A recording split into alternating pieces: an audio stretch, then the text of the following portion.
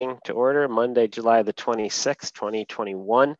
Sorry that we're a little bit late. We had a closed meeting that went a little bit over. So we're here now. Let's do a quick roll call. Councillor Foster. Present. Councillor Van Leeuwen. Present. Councillor McElwain. Present. Councillor Kittredge. Present. Councillor Dunsmore. Present. Councillor McCrae. Here. Okay, we have nothing to declare to announce out of the closed meeting. First thing on our agenda, number 6, is presentations announcements, and we're joined today by Paul Norris, the president of Ontario Waterpower Association. I will turn it over to Paul. Point of order. Go ahead, Councillor McCrae. Disclosure of pecuniary interest. Oh, yes, I skipped by that nasty little thing. Okay, disclosure of pecuniary interest under the Municipal Conflict of Interest Act. Councillor McCrae. I'd just like to disclose I have a pecuniary interest in the following matter. Item 8.1, approval and adoption of Council 28th June 2021 minutes as part of the July 26, 2021 Council meeting.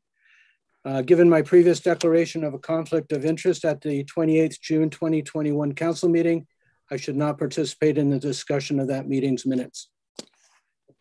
Okay, thanks, Councillor McCrae. We'll make sure that we pay attention to that when we get to it. Did I miss anything else here? No, I don't think so. Okay, over to you, Paul. Councillor Foster. Thank you, Mayor. Second point of order. Do we not have to approve the agenda before we start the meeting? No, our new procedural bylaw, the laying out the agenda does not require that.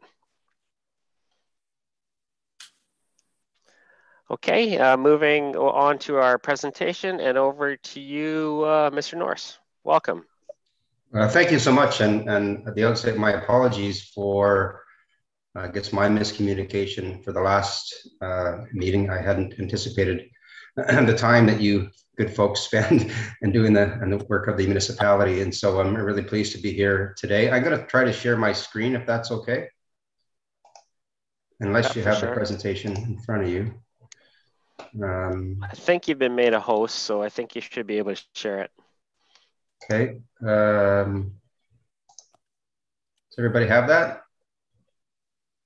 Not yet. Oh.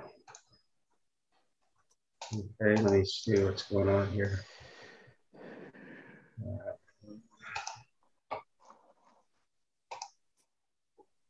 Screen.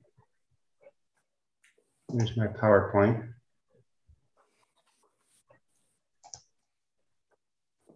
Still no? No, nothing yet, Paul. Wow, that is unfortunate. I'm sharing my screen. Let's try again.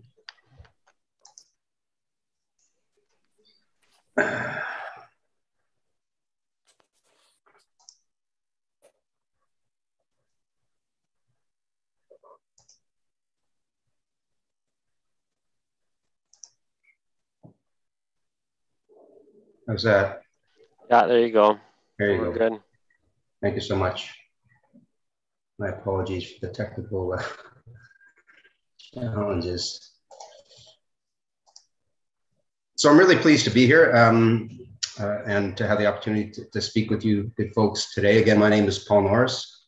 I'm president of the Ontario Waterpower Association, and we're pleased to have the opportunity to talk to you today and tell you a little bit about what we've been doing and working with communities across the province, and to invite you to be one of those communities who expresses their support for our industry, which is water power.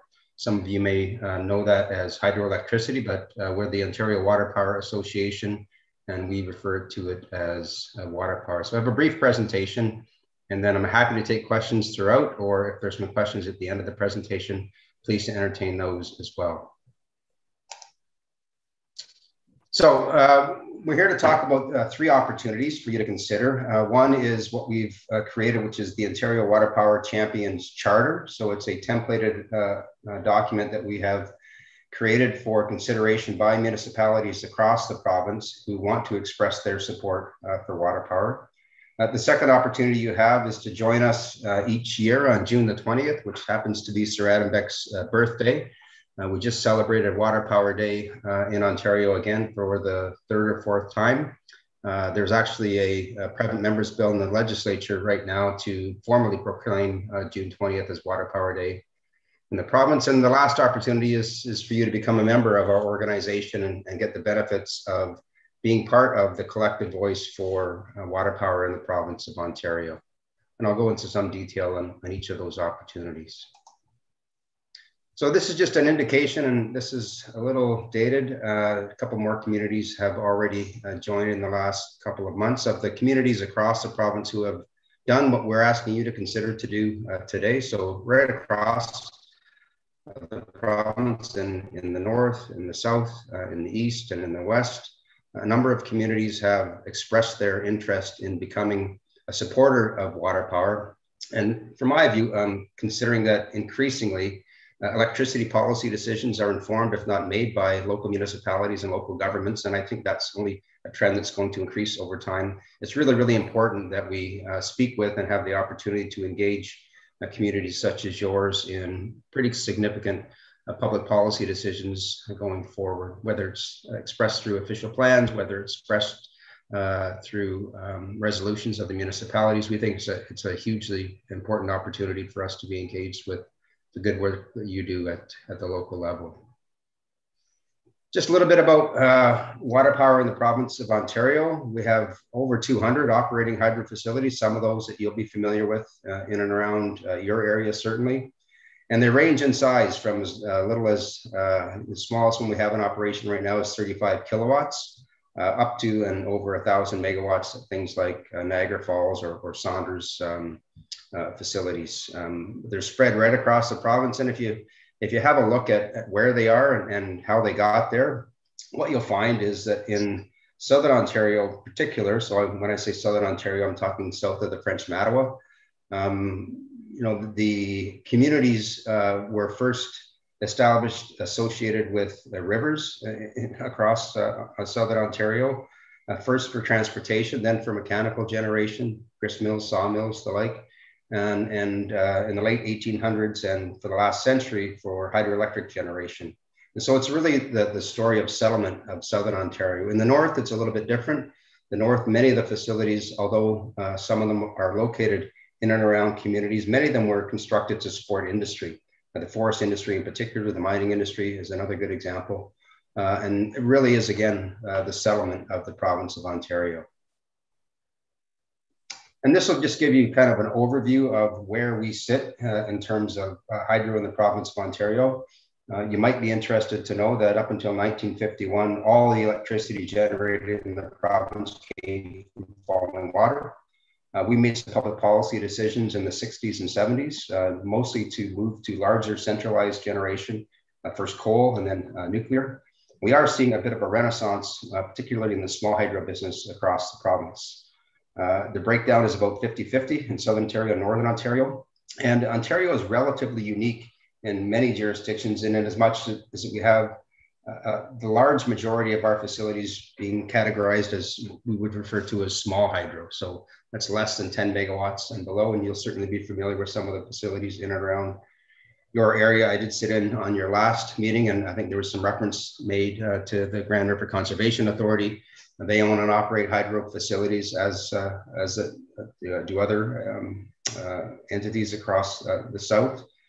And Ontario really was the birthplace for small hydro. We exported much of our technical expertise in the small hydro business in the early 1940s, 1950s, and still continue to do so today. And the other important thing is that we last forever. The majority of our facilities are over 50 years old, providing renewable, reliable electricity for more than 5 decades. And in fact, 35 or so of them have been producing continuously for more than a century.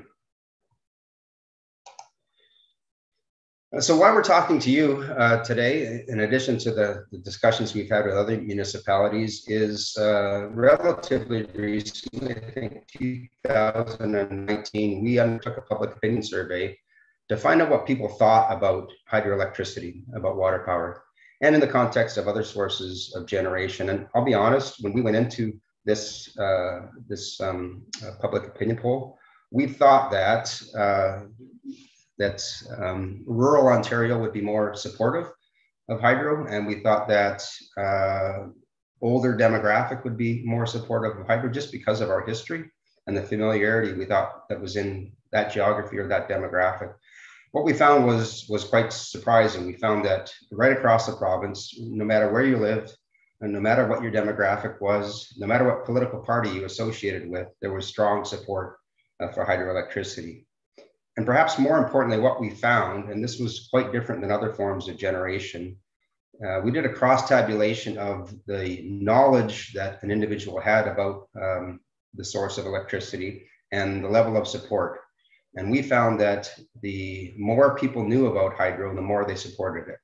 And that led us, quite frankly, to launch this initiative to seek community support for what we do and how we do it.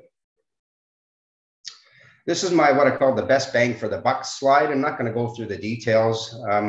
What you'll see is the various forms of generation that are in the province of Ontario. The top three bars simply illustrate the relative capacity, energy, or energy on demand that you get from each form of generation. And the bottom number is how much that costs relative to the form of generation you're talking about. And the thing that you'll notice, the thing that I notice when I look at this is that hydro is the only form of generation that bottom number is lower than all of those top numbers. So cost versus value, hydro is the best bang for the buck that we have in the province of Ontario and has been for decades. We just recently completed and featured at our conference a socioeconomic evaluation of the potential impacts of investment on our existing 224 hydro facilities across the province. And what we found was that investment in existing assets, so ongoing investment in existing assets, I'm not talking about new development here, just continuing to support those facilities that are in the ground now, was about $500 million a year over the next 5 years, supporting 5,000 jobs a year over the next 5 years. We think this is pretty critical in terms of our hopeful near-term economic recovery from COVID. And as you probably will guess, most of the investment that happens in hydro happens right here in Ontario. We estimate 80 to 85% of the investment that goes into an existing facility is local. So the three things that I brought to for your consideration today is the Champions Charter. So this is just a declaration that the community, the municipality can sign that indicates that they support local water power. They support the infrastructure that exists and the redevelopment thereof, and that they are a community that is interested in continued sustainable development. So that's one mechanism that communities can employ to help us get the word out with respect to water power. I talked a little bit before about June 20th as Water Power Day.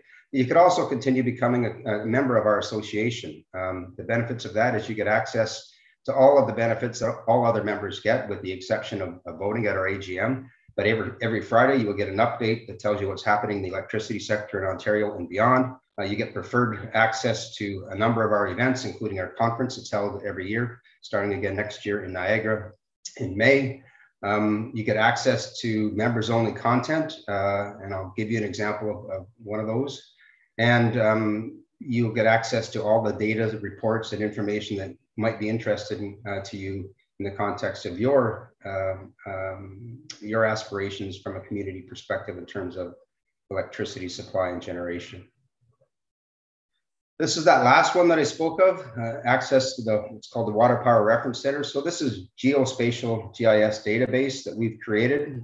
It has existing hydro facilities and details about those. It has the 2,000 undeveloped hydro sites in Ontario. It has M&R infrastructure, it has utilities. We partnered with the Federation of Ontario Cottages Association. We have a data layer that overlays cottages associations with hydro facilities and municipal boundaries. And more recently, we've added the provincial electoral boundaries. So that's would be accessible to you as a member of the association to use as you see fit in terms of perhaps land use planning or local electricity policy planning. And we just celebrated Waterpower Day on June 20th. We provide all our supporting municipalities with social media messaging with updated information on what's happening on Waterpower Day, an opportunity to participate directly. And that's certainly something we'd make available to your municipality as well. So that's my overview. I'm happy to entertain any questions on any aspect of what I've talked about or anything that I didn't cover that you might be interested in. Great, thanks very much, Paul. Can you, yeah, there we go. Perfect, now I can see people. Any questions from council? Thanks for coming and sharing that information with us. Any questions from council? Councillor Kittredge? Thank you, Mayor. I was wondering if there were, like your association has new information on power generation in rivers other than dams. Yeah, so I think what you're talking about there is something that's referred to as kinetic hydro. So uses the, maybe I'll just step back. The ability to produce energy or electricity from a river is a function of two things: how far the water falls and how much water there is, right? So Niagara Falls, the head and the flow. But yeah, there is emergent technology that focuses specifically on the flow of a river. So that's called kinetic hydro. And most of the major manufacturers, whether the turbine manufacturers are developing or have developed technologies that can take advantage of that. You would never get to the same kind of magnitude in terms of energy development, but certainly it has practical application for local use or off-grid use. But yeah, that's certainly a technology that's come a long way in the last 10 years. Thanks, Paul. Any other questions? Great, thanks for coming in and sharing that presentation with us today, and appreciate you taking the time. Thank you so much, and enjoy the rest of your meeting. Thanks. Feel free to stay if you'd like. 6.2, County Council report. I have nothing to report. County Council doesn't meet in July or August, so I'll come with a county report in September. Committee updates. We'll go around the room. Councillor McCrae, anything? Thank you, Marilyn. There were no meetings this month. Councillor Dunsmore? Nothing to report, although there were 2 meetings. I was on vacation for both of them.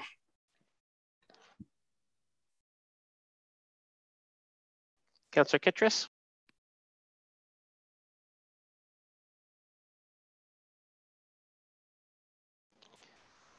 Councillor McElwain? The BIA meeting this month, they were talking about putting together the case for street closure for 2022 summer.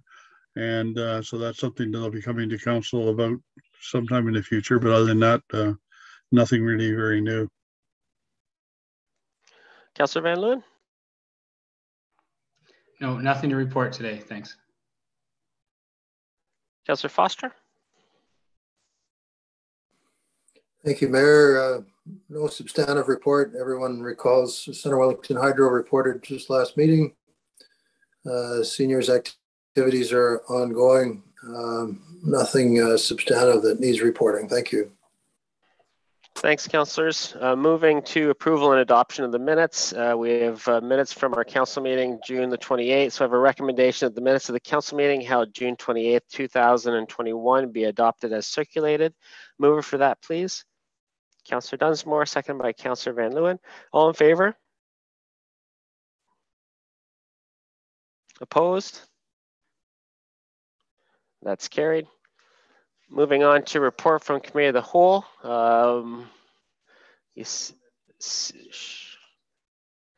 We have a recommendation of the Council of the Township of Centre Wellington approve the report from Committee of the Whole dated July 19th, 2021 as circulated. Mover for that, please.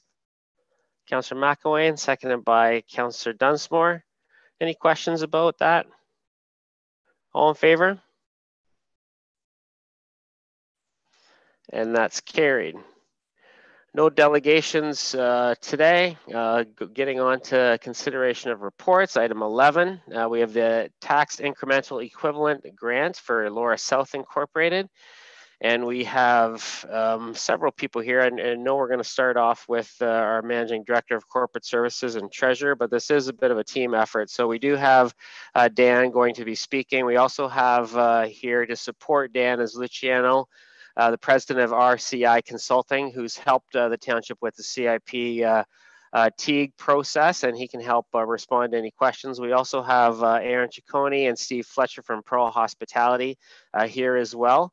As delegations, and we also have another delegation, Vince Agostino, so he'll be speaking as well. So a few things on the agenda. First up, though, I will turn it over to our Managing Director, Dan Wilson. Welcome, Dan. Thank you, Mayor Linton. I'm going to share my screen and go through a presentation.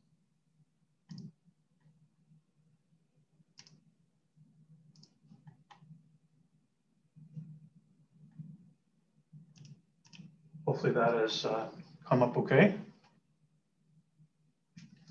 Okay, report COR 2021-41, tax increment equivalent grant for Elora South. I'm going to start off by going through just a very high level concepts on how a CIP or a community improvement plan works. As you know, the township does have a CIP. And this is one of the very few tools that municipalities have that allows us to provide incentives. In this case, we're encouraging investment in a key area of the township without getting into trouble with the Municipal Act or causing any undue advantages to one business in comparison to another business.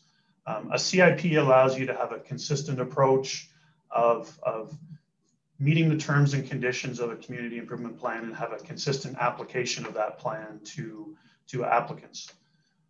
So from a township perspective, we have two different levels of incentives. Level 1 incentives are more or less dealt with at a staff level.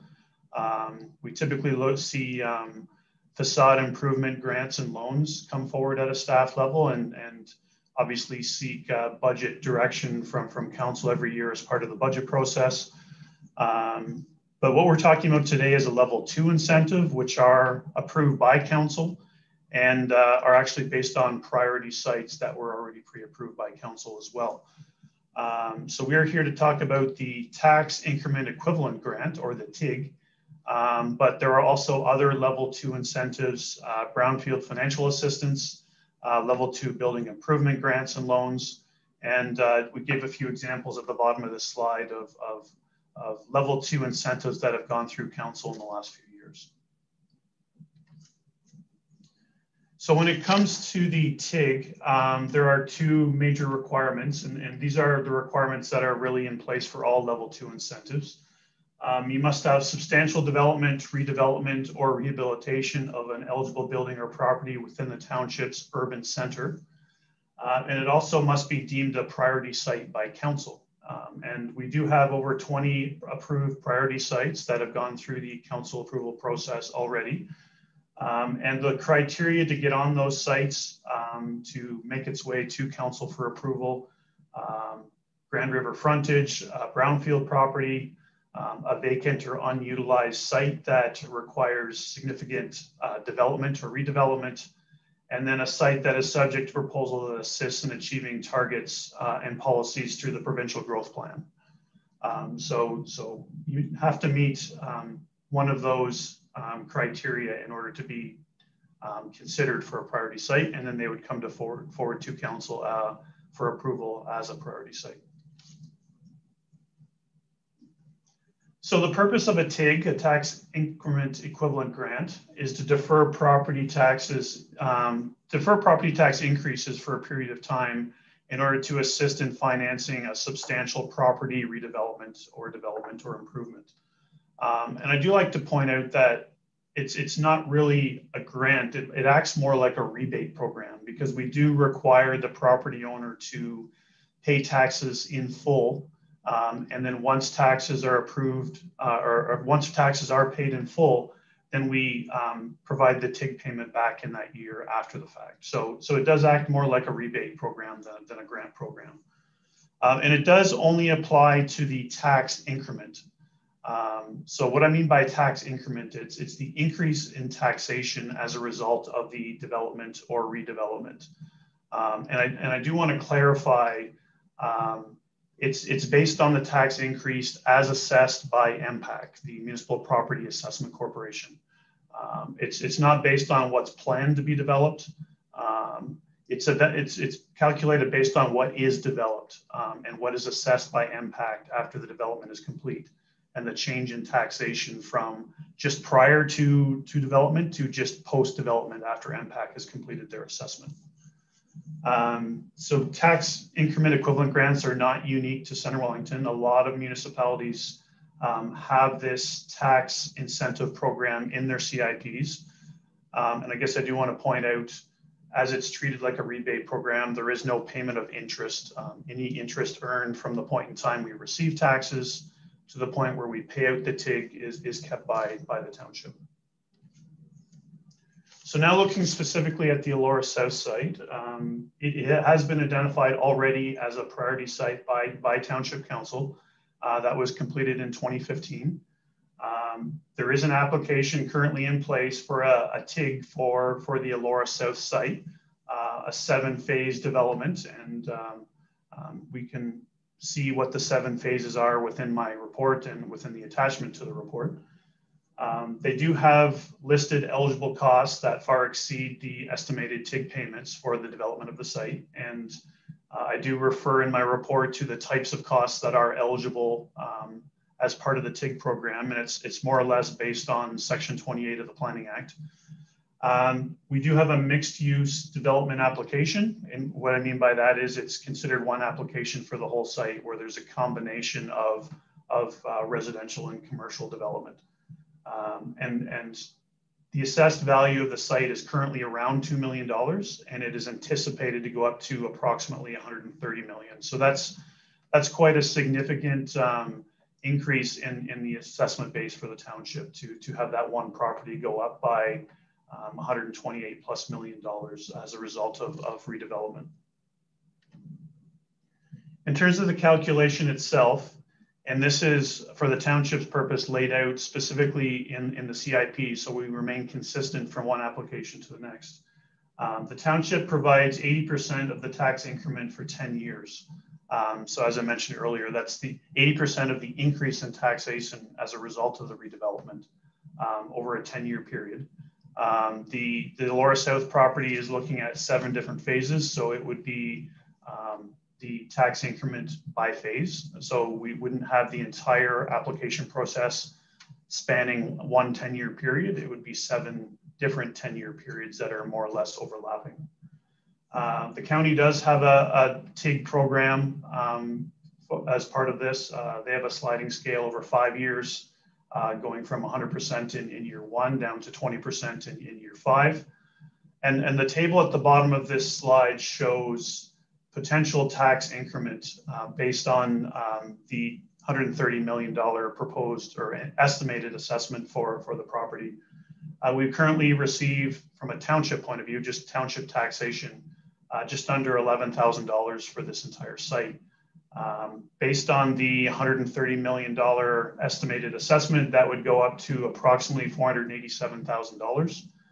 Which gives you a tax increment of roughly $477,000.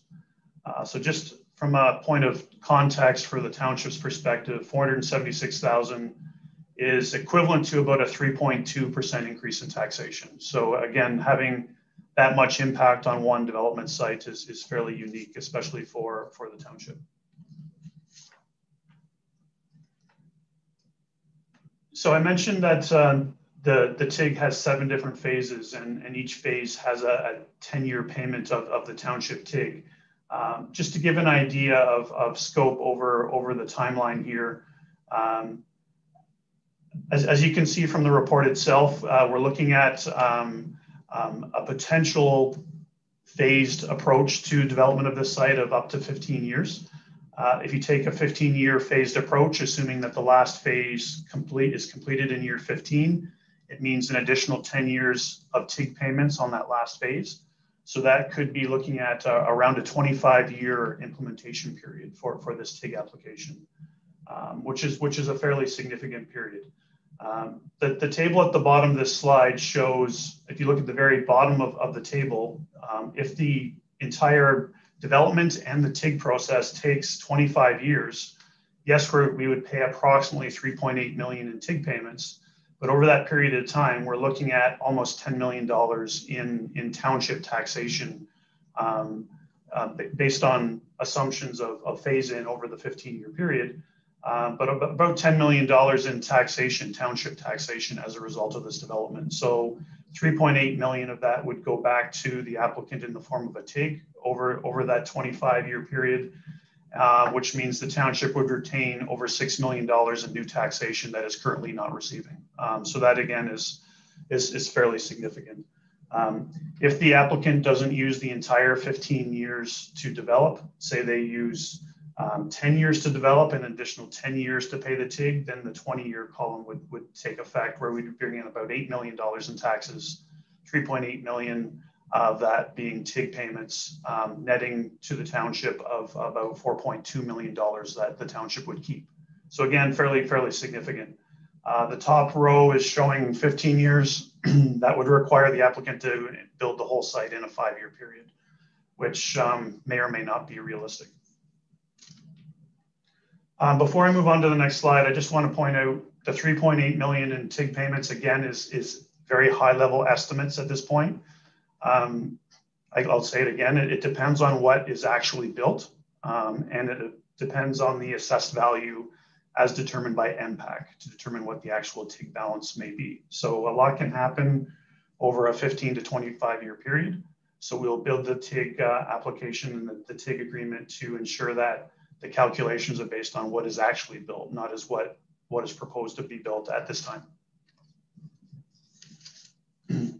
So with this development and just relying specifically on the TIG itself, the benefits to the township, there are obviously significant benefits from a taxation and assessment point of view, not only after the TIG is fully paid, but as you can see from the previous slide, even while the TIG is being paid to the applicant, there are significant benefits to the township in terms of taxation assessment and tax funding that greatly assists the township over the long term. And as I mentioned earlier, having taxation increase equivalent to 3.2% increase in taxation in today's dollars is quite significant.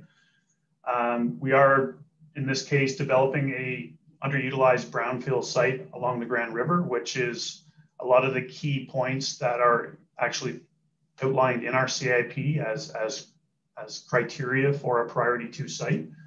And obviously there's significant economic benefits to this development in terms of new commercial within Centre Wellington, significant new jobs as a result of the development, as well as the impacts on tourism. And one last slide, some of the conditions that we're currently working with Luciano on in terms of the draft TIG agreement that's currently in development. The first one is that the Elora South site would be developed over a maximum of 15 years, and we referred to that earlier in some of the calculations. Number 2, I've stressed a few times in this presentation, the TIG will be based on actual assessed values as determined by MPAC immediately following the development of each phase. So again, it doesn't matter what's currently proposed. It matters at the end of the day is what is actually developed and goes through the development approval process. The TIG will be based on township and county taxation only. As my report alludes to, we need a separate agreement between the township and the county itself to handle the county portion of the TIG. So no TIG calculations will be done on education tax rates. The TIG will be paid annually over 10 years for each phase. And there's specific conditions that must be met before that payment is made each year. And I mentioned earlier, one of the more significant conditions is that taxation must be paid in full on the property before the TIG payment is made in that given year. The TIG payments can't exceed the total eligible costs for each phase of the development. And as I said earlier, the types of eligible costs are referred to in my report. And any new construction or development outside of the TIG program and the application itself is not included in the TIG calculation. So if the applicant decides to do something further, that would not be included in the TIG program. That concludes my part of the presentation. I believe I am going to turn the floor over to Luciano for his comments. Welcome, Luciano.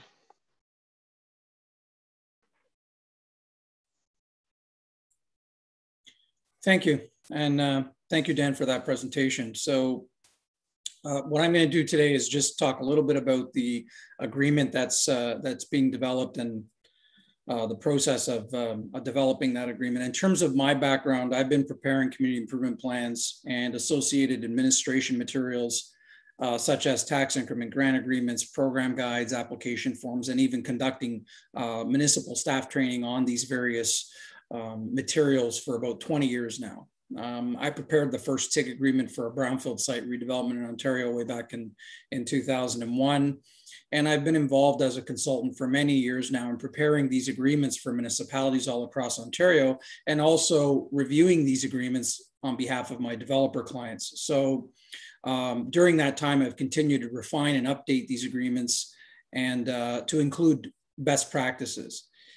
And certainly working on these agreements from both the municipal perspective and the developer's perspective has helped me to understand the balance, the clarity, and the safeguards required for a reliable and fair agreement. Obviously, these agreements have to be fair, but they also have to be successfully implemented.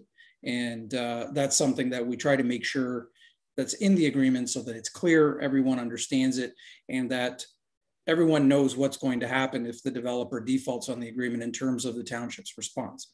And I think we've done that with this agreement. So what I was asked by the township to do was to assist staff in preparing the agreement for Elora South, including drafting of parts of the agreement and discussions with the developers around the terms of the agreement. As Dan mentioned, this is a very large, by any standard in any community, this is a large multi-use, multi-phase development proposal. It's much more complex than Elora North, for example. And therefore it necessitates a more complex and detailed tax increment grant agreement. Yet the agreement still has to, even if it's complex and it's multi-phase, it has to be clear and understandable for all parties. And that again is what we've tried to accomplish. My role was simply, again, to work with staff and the developer to develop and refine this agreement so that it's clear, acceptable to both parties, and contains the safeguards and protections required by the township so that it can protect its financial and other interests in approving the application and implementing the agreement. In terms of the agreement itself, it's divided into several sections. That includes a definition of the terms used in the agreement, how the grant will be calculated and paid by the township. It includes numerous conditions that must be met by the developer prior to the grant being paid, including construction start and completion deadlines for each phase of development so that the township can ensure that the project is progressing properly, and completion of each phase and the development as a whole. So the requirements, there's also requirements in there for documentation to be submitted by the developer, including status reports. The township has rights to have staff inspect the development. There are reliance and compliance statements, including adherence to all applicable legislation, regulations, municipal bylaws, work orders, and other requirements. There are clauses to indemnify the township, including its officers and employees, from any claims arising from the township entering into the agreement. And there's an extensive section in the agreement on what constitutes a default by the developer. This section includes the township's rights to permit the developer to rectify the default, and the township's rights to delay or cease any grant payments, require repayment of any grant payments that have already been made to the developer, or even terminate the agreement if that is deemed necessary by the township. So in summary, I'm confident that the agreement that's being developed for this application is detailed, clear, fair, and provides the township with the tools and safeguards that it needs to properly administer the grant over the life of the proposed project. That is it for my comments. I do want to thank the staff at the township, including Brett Salmon, Dan Wilson, and Andy Goldie, for their assistance and guidance in developing this agreement. It's been a pleasure to work with them. Thank you. Great, thanks very much, Luciano, and thanks for working with our team on this. We have two delegations registered for this. The first is Aaron Ciccone, from Pro Hospitality. Welcome, Aaron. Thank you, and good afternoon, Council. And thank you for the opportunity today to discuss our next phase of the project. As many of you are aware, my name is Aaron Ciccone. I'm the president of Pro Hospitality and the owner of Elora South and Elora North. I'm here today to express my support for the Elora Mills South TIG agreement. Over the years, we've learned how essential TIG programs are to encourage positive community development in the community. It's a program that doesn't take away from the existing tax dollars, but instead uses future generated tax dollars to assist the development of projects that will benefit the town. The TIG program allows us to construct these buildings that will generate the new tax revenue dollars for the municipality, but also encourages us to build the infrastructure required, the new public spaces, and to clean up the contamination on the sites. One of these public spaces is the Potter Ruins, which is very close to completion, with other projects such as the walking trail systems or the Riverwalk currently in the planning stage. The Elora Mill team takes pride in collaborating and working with the community to create projects that will benefit all the residents and the businesses of Elora. As the community knows, the restoration of the Elora Mill is a testament to how our commitment to maintaining the unique historical and architectural fabric of Elora. The Elora Mill was a multi-year, incredibly complex development that required many levels of cooperation and collaboration that happened in concert. The Elora South project, similarly complex, will also require an alignment from many partners, such as this TIG program. Once completed, like the mill, the south side will be a community-wide effort with community benefits. We look forward to building and developing this next phase that is both unique and in keeping with the rich and beautiful traditions of Elora. Thank you for your time today and for considering the TIG proposal that will help us build more infrastructure, developing these new public spaces and cleaning up the contaminated sites. Thank you. Thanks, Aaron. Moving on to our second delegation, Vince Agostino. Welcome, Vince.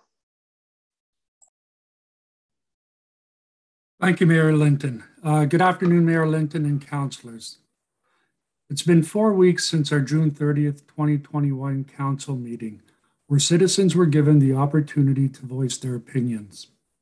The mayor and councillors heard for themselves the resounding opposition to Pearl's proposed plans for Elora South and the citizens' passion for protecting the Elora heritage area. It's more important now than ever that the citizens' voices resonate with the mayor and councillors. Here we are 28 short days later, and Pearl is asking for millions of dollars of taxpayers' money to use for growth plans that the citizens oppose.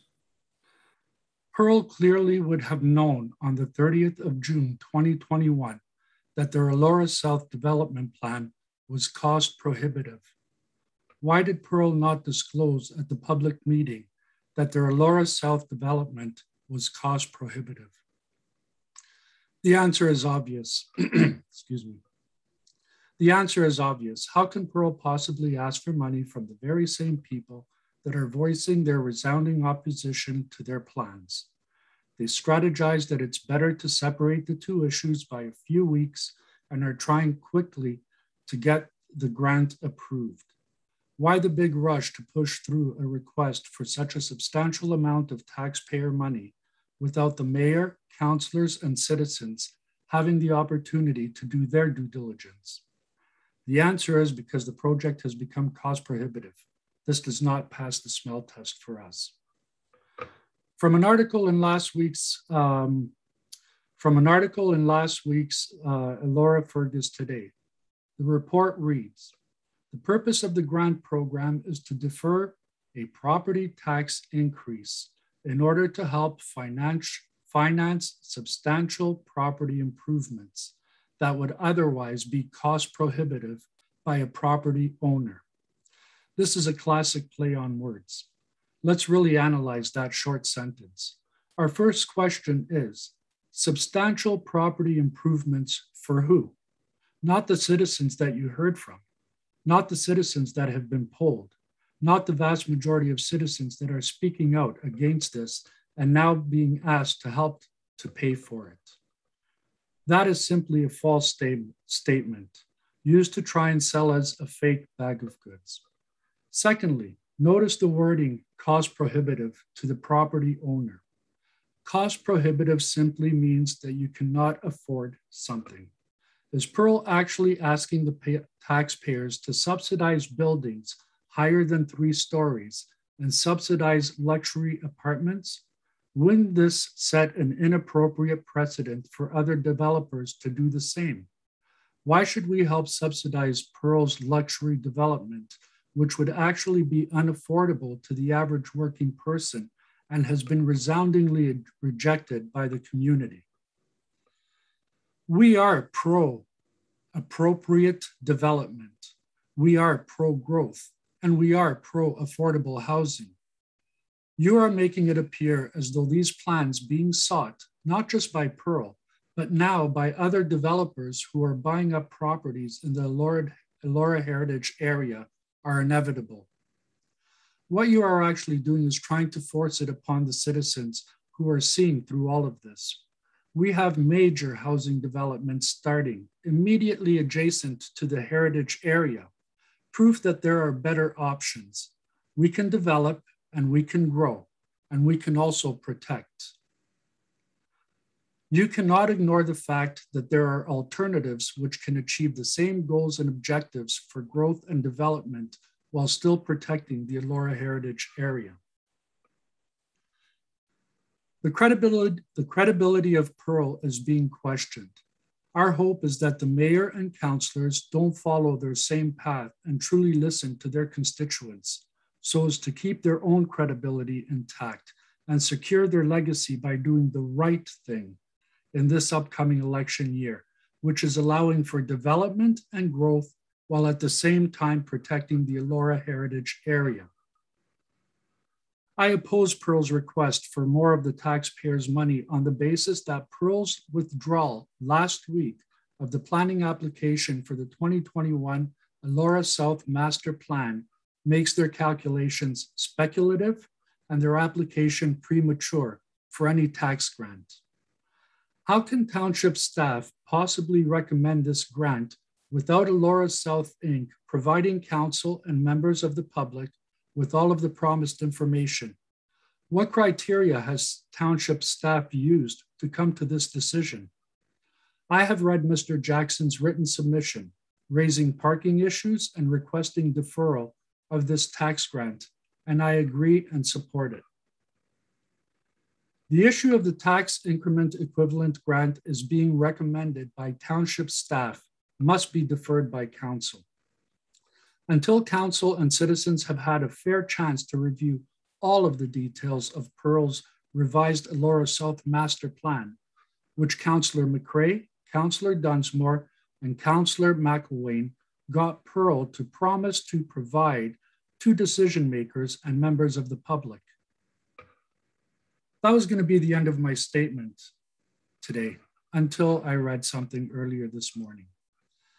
I read Pearl's comments today in reply to Bob Jackson's and my interview with Elora Fergus today. Let's be perfectly clear. There is a big difference between the mill project and the proposed Elora South plans. The mill was a restoration project of a very significant Elora landmark, which included a taxpayer-funded government grant of $1.5 million. It's not a proper comparison to make because the Elora South project includes luxury condominiums and apartments. We are keeping our focus on the Elora South project, and we continue to make our voices heard as our support continues to grow. Thank you very much for the opportunity to speak. Thanks, Vince, and thanks, Aaron, for those delegations. I will turn it to members of council for your comments and any questions that you might have. Starting with Councillor Foster. Well, thank you, Mayor. First of all, I would like to call for a recorded vote on this issue. Secondly, my comments, I've been listening closely, and I believe this application is premature. And it's premature because we don't have full information. One of our delegations has pointed out, as we all know, the application was withdrawn on June 30th, and yet here we are a few weeks later discussing tax relief for an application that's already been withdrawn. It's premature because the project keeps changing. What was discussed in 2013 did not include a flat iron building. It did not include a parking garage. This is two of the many, many ways that this keeps changing, like quicksand. Most of all, it's going to be difficult to determine whether the project is eligible for CIP funding when we don't know what the project actually is or is going to be.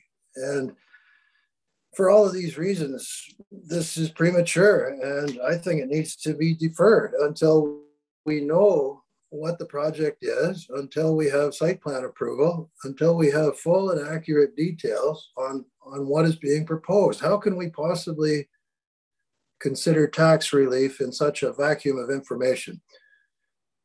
So those are my introductory comments, Mayor.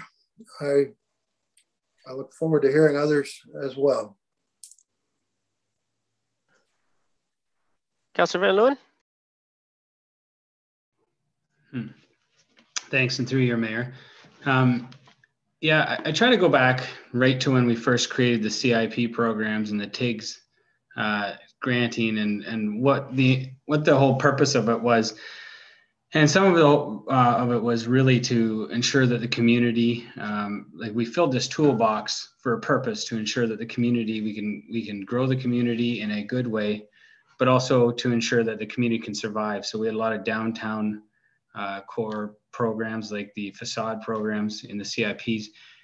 But with this TIG program, way back when we started in it, we always spoke about the fact that Elora downtown had a difficult time surviving. And what can we do to ensure that somehow we get more development, businesses have more customers, and realistically, what can we do to ensure that we get the tax base growing in that Elora community? So I'm trying to roll myself backwards, remembering that now that we've at this point, it's easy to say, hey, you know what? We're not going to roll out some of those packages because we are starting to see momentum.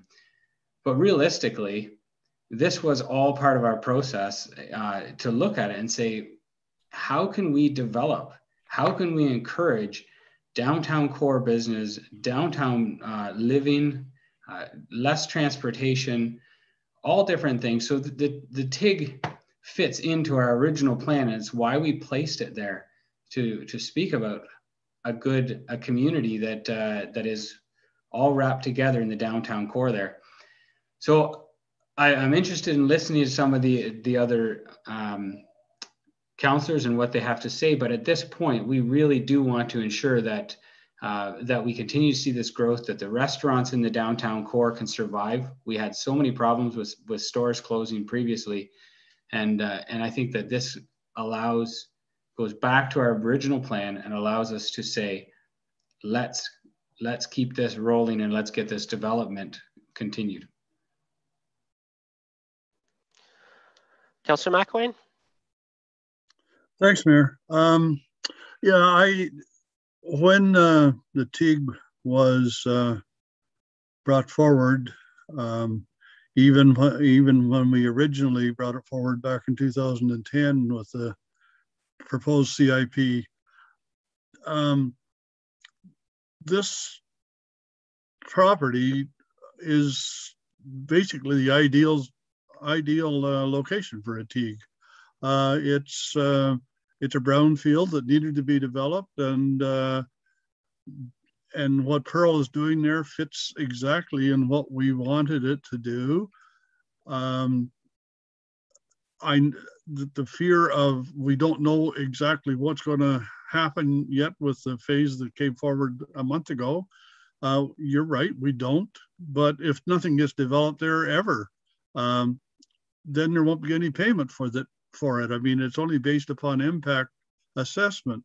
So I don't see any reason why we would not approve going forward with this Teague. We don't know that the 3.8 million is a big number, and if it was a single payment tomorrow afternoon, then we could all sit back and say, "Ooh, that's too much, and nobody deserves that kind of big check." But that isn't what we're offering. We're offering a payment each year over a 10-year period,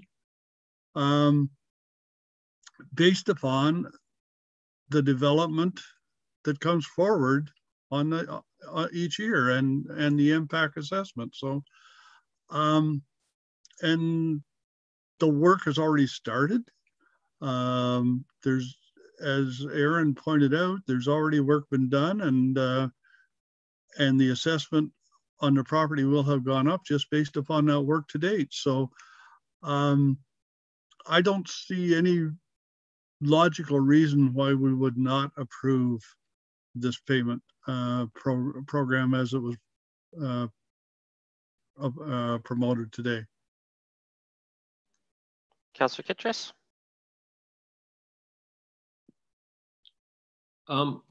Thank you, Mayor. I have some questions before I make a comment. I was wondering if I could ask those questions first. Go ahead.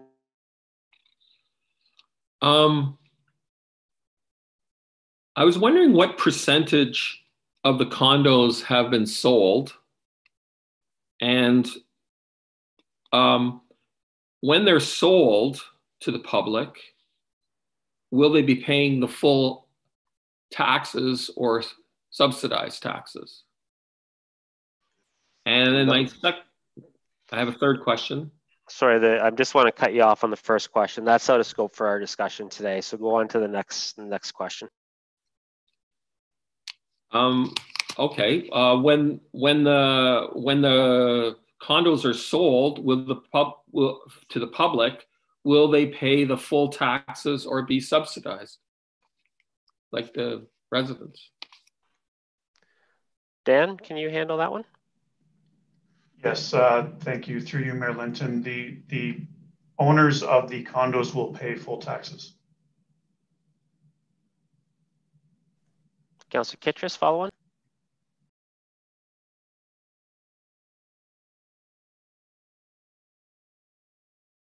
You're still muted. Thank you, Mayor. I was wondering what the environmental costs to date have been and what are the future costs estimated? So I'm not sure who's going to answer that one. I don't see where that falls within the scope of this discussion. It's a brownfield. Yeah, I know it's a brownfield. That's that. Dan, do you have any sense of that? Like, I don't know where that fits in this discussion. Through you, Mayor Linton, that's not information I have at this time. No. And any other additional questions, Councillor Kittredge? I guess I'll make my comments. My view on this, since I can't get any answers on some of the things and I've been disallowed to have the answers on those things, I have concerns about this being, I guess, preferential, because I don't know where the potential of sales are or where the money. The CIP is when there is an undeveloped area that there are no known sources of income potentially coming from it. I believe that there is income potentially for this. And I think that to have tax subsidies at this time without all the information, as was said by one of the delegations. And also I would like to point out that we did no DC charges for Mill Street West, which cost the taxpayer over 1.5 million. We did no DC charges for Victoria Street pedestrian bridge, which is McDonald Bridge, which was 3.2 million.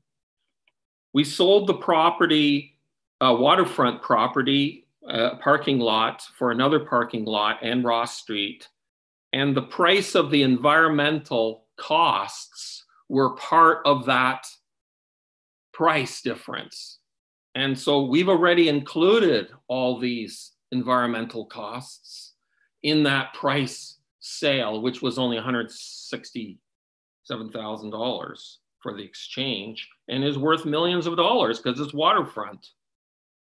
We've already given a TIG on the Mill Street North, which was a total fantastic, amazing redevelopment of the mill and heritage. And, you know, when it was just starting out and people were wondering how it was going to start, we waived parkland for already Elora South for the trails, but we don't know what they all are. And they've already received a 1.5 million grant.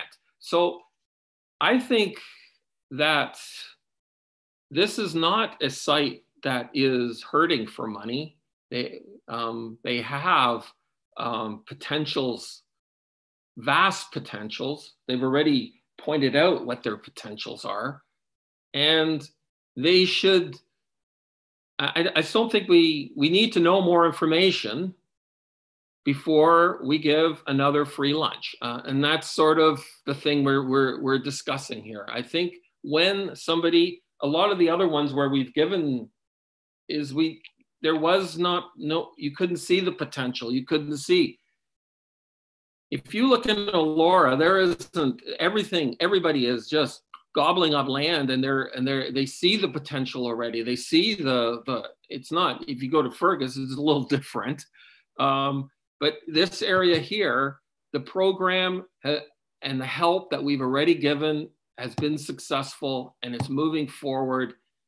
And we can't ask every developer multiple times to give these TIGs for. I just sort of feel that we've done our part. We've helped Pearl Hospitality do the great job that they're doing. And I think that without the further information that the citizens wanted about like parking and all the design stuff and the site, like I think we need to look at this. This is a little too preliminary. And I think that without that information, I'm not for this. I think that we are negligent in doing our duties here of having full information to make the decision. And I mean, there's some information that was disallowed by me just recently. So. Yeah, you mentioned that. Councillor Dunsmore? Yeah, I'm going to start my questions with Luciano, if I could, because he's involved in these TIGs throughout other municipalities across the province. So when they develop these policies, they select sites, put them on a list, and then when developers purchase those sites, it doesn't matter who the developer is, they get the TIG grant when it comes to those sites, if those sites are on the list. Am I correct in that? Through the mayor, in response to that question, other municipalities, when they develop their community improvement plans, just as the township did, will identify areas, geographic areas, or sites. And what they do is when they receive an application, that application is reviewed and vetted by staff. Staff will then make a recommendation report to council. Council will make a decision on that report. That process is pretty standard from municipality to municipality. And I've seen these grants range anywhere from, you know, small amounts up to, I've had clients where we've gotten 4.5, 5 million, even a bit more. It all depends on the size of the project. Okay, thank you. Dan, can you tell me, this agreement was put in place by council in 2015, and it listed sites within the township that were part of this program. Are there other sites other than the Elora North and Elora South that were on that? Yes, through Mayor Linton, I believe there are over 20 approved priority sites at this point. Brett can correct me if I'm wrong. So there are multiple sites that are eligible for level 2 incentives, including the TIG. Have there been any that were purchased already that we've granted grants to? Through Mayor Linton, the only other TIG that is in place right now is for Elora North, but okay. I can say there have been discussions about other properties that just haven't happened yet. Okay, so it's my concern that we treat, when we put these properties on the list and the properties are purchased for development with the expectation that there'll be some kind of a TIG, for us to change a policy that was established by a council, not by staff, but by a council in 2015, and to start making changes to that now because it's Pearl Hospitality or it's Elora South and people don't like them, that's a nasty road to go down in my book. These are grants that were already established. They're trying to play by the rules of the grants that were already established. We were getting $11,000 a year on this property, and now we're going to get far more. And when it's over, as we've heard already, the people who buy those condos will be paying the full taxes on them when this agreement runs its course. So there is a huge tax base coming to us for this. That's why you put these properties on the list. And for that reason, we established a program in 2015, and I think we need to be honest and ethical and abide by that program, whether people like the people who are developing it or not. Councillor McCrae. Thank you, Marilyn. I grew up here, so over the years, I've watched the Southlands and how they deteriorated over the years.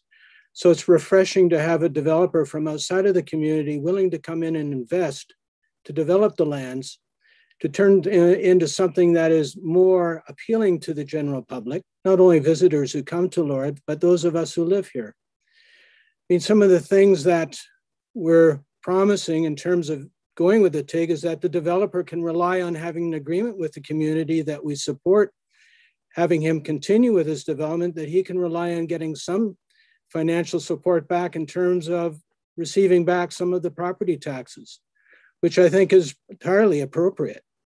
Furthermore, since at least 2002, if not before, there have been discussions regarding what to do with these lands. And it was all about increased densification, looking for to address the places to grow, having mixed use development. So the developer is doing all of what we've requested in our official plan amendment for that site, discussions that went on back in 2002. I mean, one of the other things that I see from this is that the site will also have very little operating costs for the township, unlike other developments, as the roads and open space are all privately owned, with certain public easements to allow for the public to walk the Riverside Trail. We don't have to pay for any of that upkeep to use that trail. Other types of development come with increased operating costs annually and long-term replacement costs for roads, parks, etc., that the township has to pay for. So in fact, taxpayers at Centre Wellington are going to get a tremendous benefit from this development. So quite frankly, I think supporting the TIG is the best way to go. It is a win-win situation long-term for the entire community.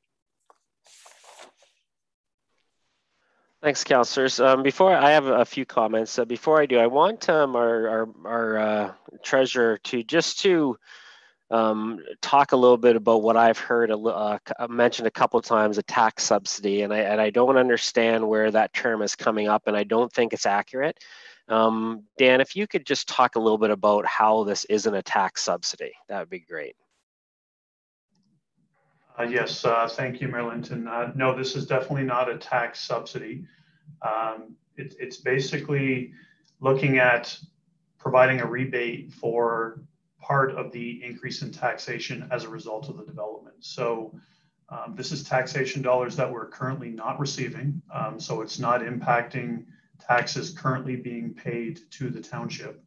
It's looking at the future ability of taxes to be generated from the site and providing a portion of that back to the developer as an incentive.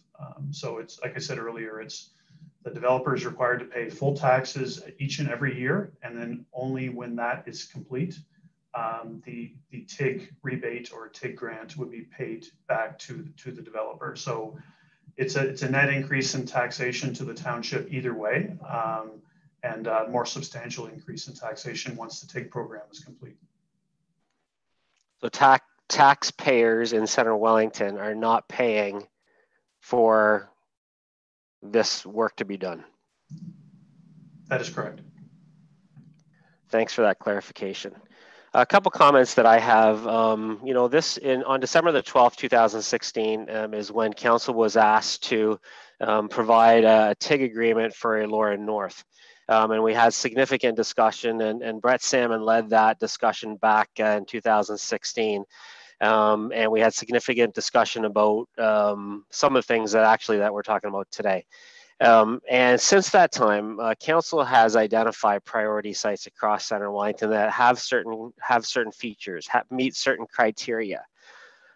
And they're included in the report the council has before them. One has frontage along the Grand River. Check that box. Is a known brownfield property. You don't have to have lived in Elora for more than 10 years to recognize that that is a former ugly industrial site across the river.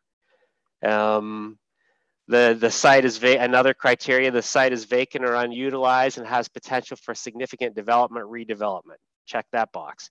The building is the site of a significant heritage value. Check that off. You just have to see the work that Pearl Hospitality has done on rebuilding the ruins to recognize that they take seriously retaining the heritage of Elora. So these key criteria is what council used to establish the priority sites in the first place. And that's what we're being asked for today. We've established the TIG process, and that was agreed to by council that we wanted a TIG process because we wanted to incent a certain kind of behavior from developments, and that is exactly what this project is doing.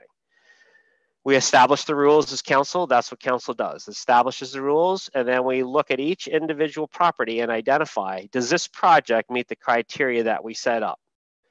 And as Dan's laid out in the report, it does. So I agree with some of the councillors that we've already established that this is something that meets the criteria to put this TIG in place.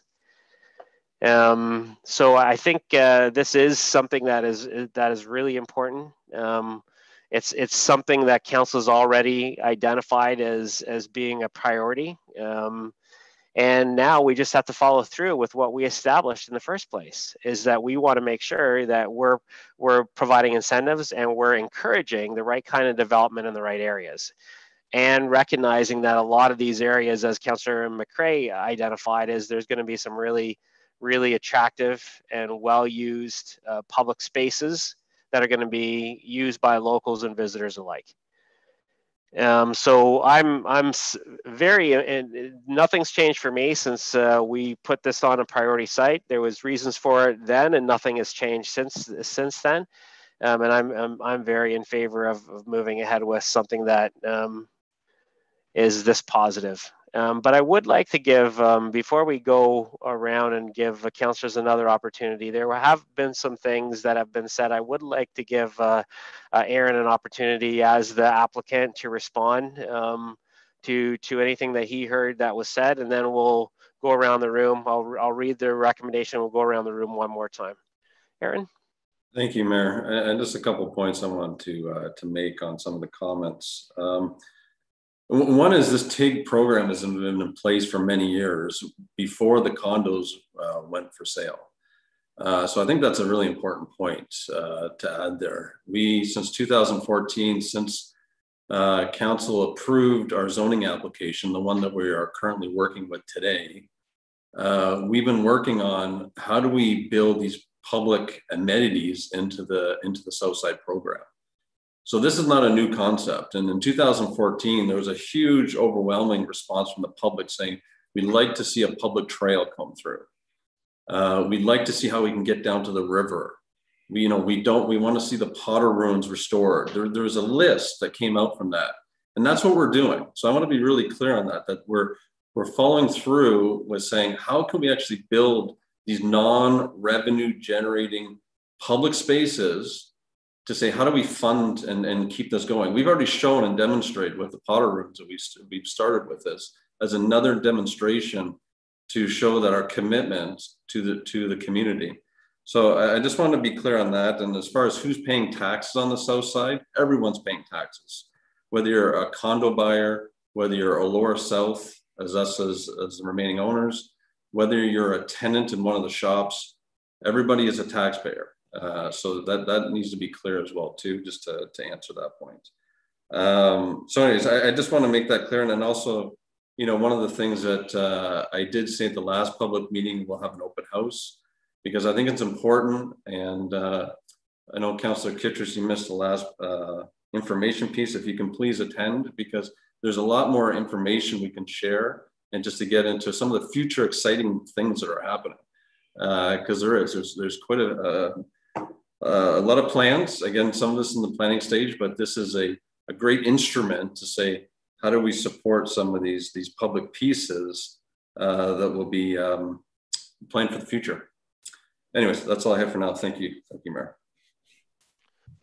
Thanks, Aaron. Thanks, councillors. I'm going to read the recommendation, and then we'll go around one more time. That the Council of the Township of Centre Wellington approve the tax increment equivalent grant application submitted by Elora South Inc., and that the Council authorizes the Chief Administrative Officer and the Managing Director of Corporate Services and Treasurer to execute a tax increment equivalent grant agreement between the Township and Elora South Inc. based on the contents of report COR 2021-41 dated July 26, 2021, and that Council authorizes the Chief Administrative Officer and the Managing Director of Corporate Services and Treasurer to execute an agreement between the County of Wellington and the Township regarding county participation in the Elora South Inc. tax increment equivalent grant. Can I get a mover for that, please? Councillor McCray, seconded by Councillor McWayne.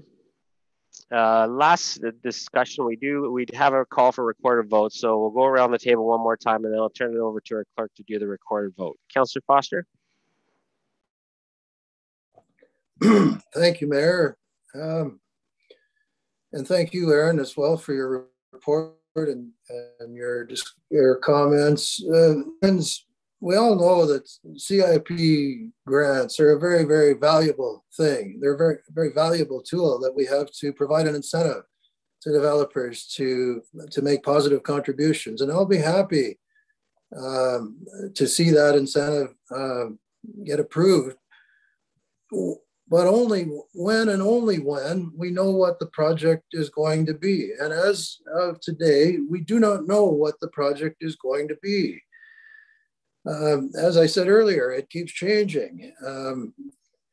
It begs the question, how can we possibly approve tax relief for a project when we don't know yet what it is going to be? And this is why I have called it premature. We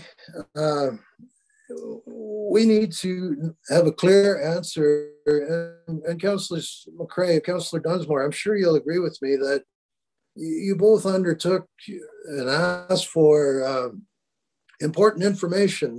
Neil, I believe you asked for another public meeting. Ian, I believe you asked for 3D modeling. Those things have not yet occurred. We also need to know, we don't yet have a proper site plan nor has this development even been approved. My view is that this is premature because we do not know yet what the project is going to be with certainty. And therefore, how can we possibly consider a TIG grant when we do not know what is exactly the end result? And with that in mind, Mayor, I'd like to make a motion that we defer this matter pending the public meeting and pending those undertakings that were made at the public meeting be completed, pending full public engagement, This matter is premature and it needs to be deferred. So I'm making a motion that it is deferred. Okay, so a motion to defer does not allow for discussion. It does need a seconder and then a vote. So a seconder to defer this.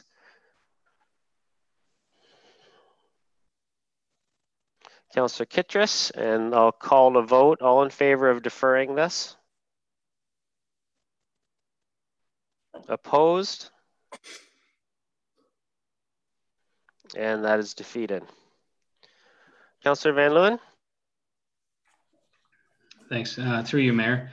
Yeah, one of the things I think is important for us to remember also is this TIG program is based on a percentage scale. So regardless of what we build or is built, it's based on that percentage of the taxes after assessment.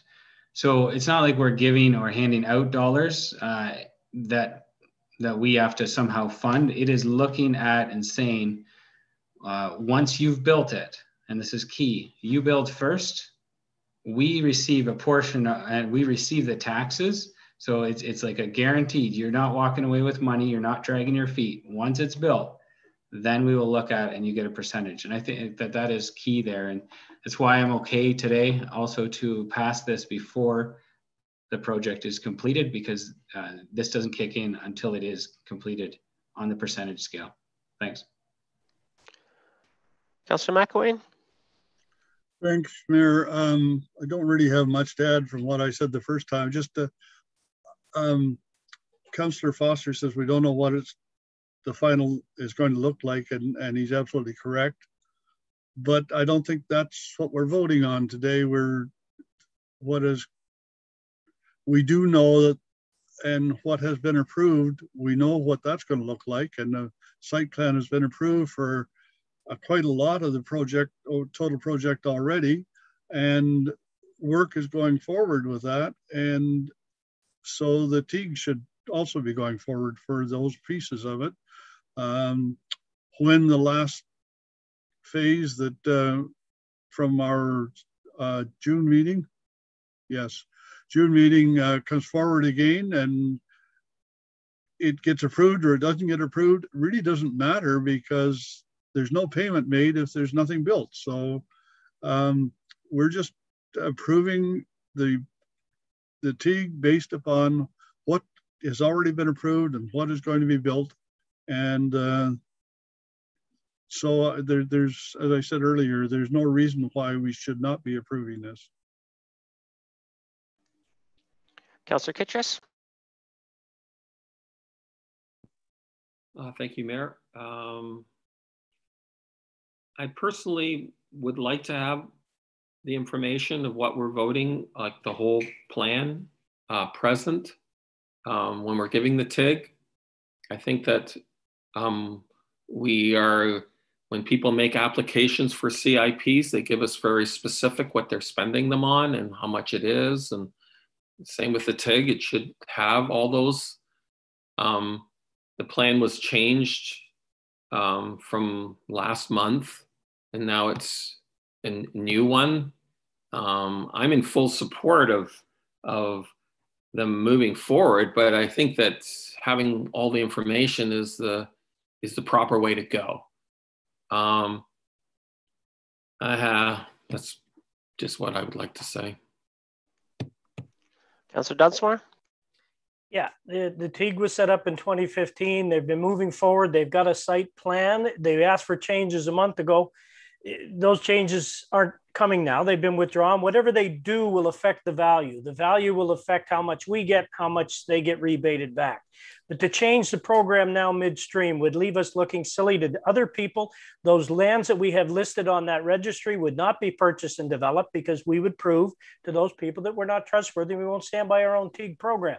So there's no other choice here but to vote for this. And I appreciate the fact that you're developing that property and you did it under the TIG, and we'll honor our obligation. Councillor McCray? Thank you, Mayor Linton. I mean, to date, I have to say that we have benefited from Pearl's development of the North Shore. And while there are some changes we'd like to see in terms of development of the South Shore, still the reputation to date is that they've been very upfront in terms of putting money forward and, you know, building some pretty first-rate projects. I mean, I've seen what other developers have done where they'll pay the bare minimum to put something up, whereas here we're getting the Cadillac version. And I think it's important to remember that part of this agreement that we're voting on is basically a handshake agreement saying that we are supporting each other in developing those south lands. We all agree that what's there now is not great, and we'd like to see something better. And we have an agreement with a developer who has proven to want to put in Cadillac versions of buildings. What he's done to date has really improved the North Shore. So I'm certainly in favor of this. The only thing I will comment on is one of the things that seems to really upset the public is the proposed bridge that you want to put connecting the North Shore with the South Shore. To a lot of people, that seems to be a wall that cuts us off from seeing the tooth of time. So if there is any opportunity to do away with that bridge, I think it would be a great sign to the community that you're really listening to us. Although to date, you have been listening to us in terms of taking back your current design and reconsidering the building heights. So that's all I have to say. Thanks, councillors. I will turn it over to our clerk to do the recorded vote. Carrie? Through you, Mayor Linton. Councillor Van Leeuwen? Yes. Councillor Foster? We don't know where we're going. We don't know the way. I give it a no. Councillor McElwain? Yes. Councillor McCrae? Yes. Councillor Kittredge?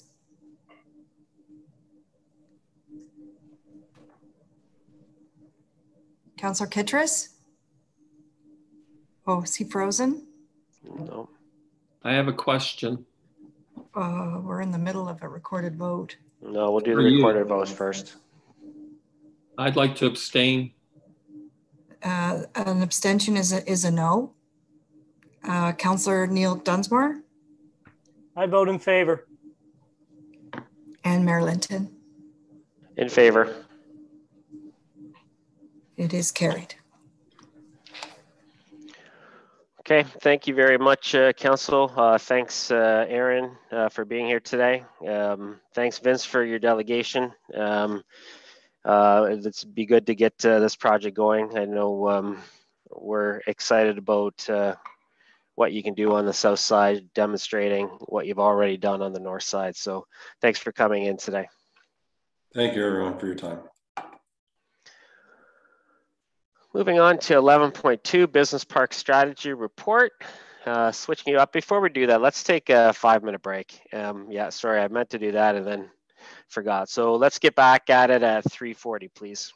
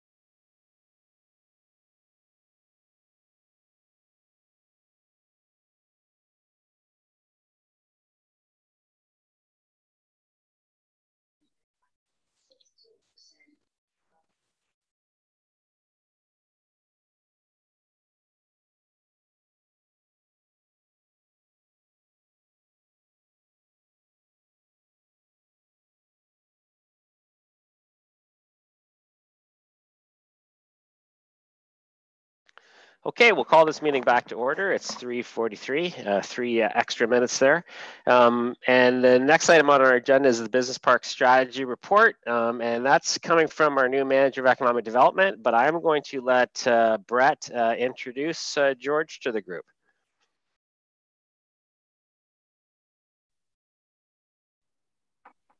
Thank you, Mayor Linton. I'm pleased to introduce George Boravilos to you all. George was recruited after our previous economic development officer retired. George has a lengthy background in economic development. He's been involved in economic development with the City of Kitchener, the City of St. Catharines, the County of Northumberland, and for the past several years had been the regional director with the economic development program for OMAFRA.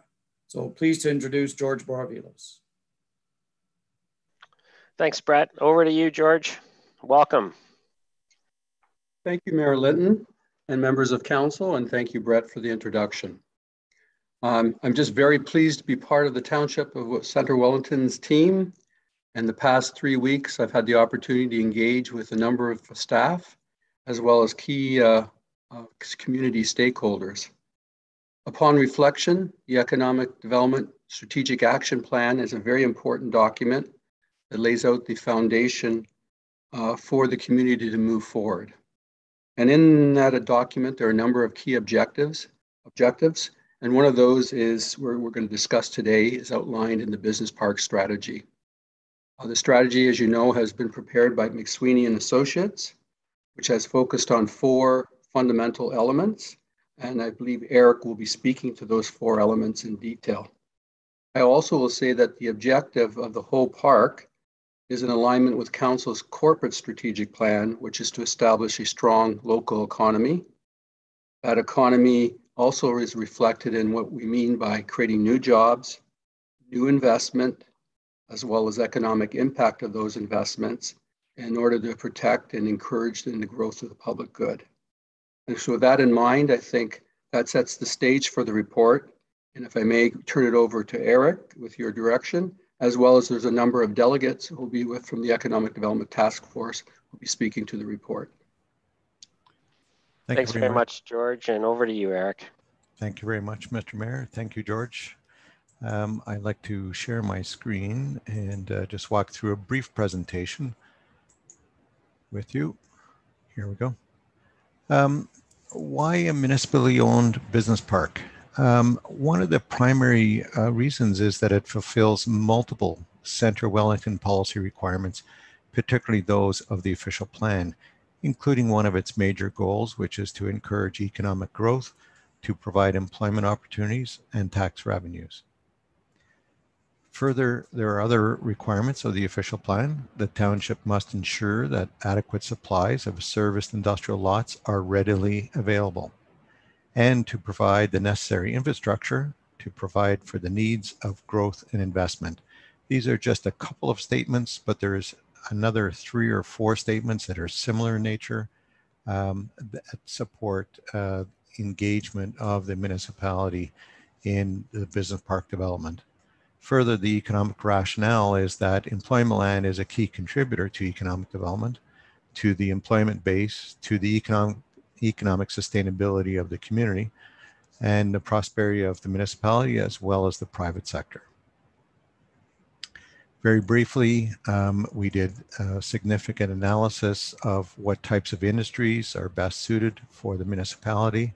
And in one slide summary is we've recommended target industries in 5 different categories: food and beverage manufacturing, equipment, metalworking and machinery manufacturing, organic and medical chemical manufacturing, a number of professional services, and information and cultural industries, all of which are well suited to Centre Wellington, to the proposed business park, and to the labor force in the surrounding area and Centre Wellington that would support these industries. In terms of market and location analysis, the market analysis indicated that the pandemic has had relatively little impact on the industrial market throughout Ontario. However, and as a result, there is a regional scarcity of serviced employment lands, particularly those lands that are in the 1 to 5 acre size. And as a result, prices are rapidly rising, and it is supported by strong and growing demand. So the demand has not slacked off on the industrial side. Local businesses would grow if suitable land was available.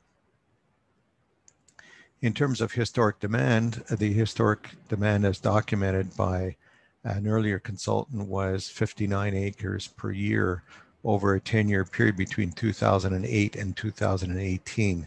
However, as the availability of supply of land has declined in Centre Wellington to virtually 1 or 2 lots, there's been obviously a decline in demand, or that demand simply can't exhibit itself because there is a lack of supply. Planning, design, infrastructure, and servicing of the business park. The vision for the park is that this park will be upscale in comparison to other industrial areas. It will capture pent-up demand and focus on owner-occupied small lots. It will have a customized zoning to meet the municipal employment objectives for this area and to meet market demand. That business park zone, the new zone, would be a mix of office and light industrial uses. It would result in a high quality business park, and it would be supported by the 2015 urban design guidelines. The report outlines the specific types of uses that would be permitted, and to further define it, also lists a number of uses that would not be permitted. In terms of phasing, the first phase would see an extension of Dixon Drive in an easterly direction to meet up with First Line Road, which provides an option for a few larger lots, about 3 in the order of 6 to 12 acres. Should there not be demand for those 6 to 12 acre lots, a second phase can be developed, which would divide that land up into a number of smaller lots. So that is an optional second phase. In terms of property administration, management, and marketing, the employment land development policies provided in the report go beyond just the business park itself, but would apply to all employment lands within Centre Wellington, whether or not they're in this park or not. So it establishes a number of policies with respect to how these lands will be developed. It also ties together the Economic Development Reserve Fund so that the employment lands development, the acquisition and development of employment lands can be self-funded utilizing the Economic Development Reserve.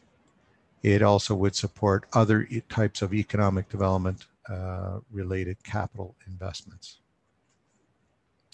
The sales pricing policy would establish that lands would be sold at fair market value. And of course, fair market value needs to recognize that the municipality has a number of policy objectives to be achieved in developing and selling these lands, and they are reflected in the terms and conditions of any sales.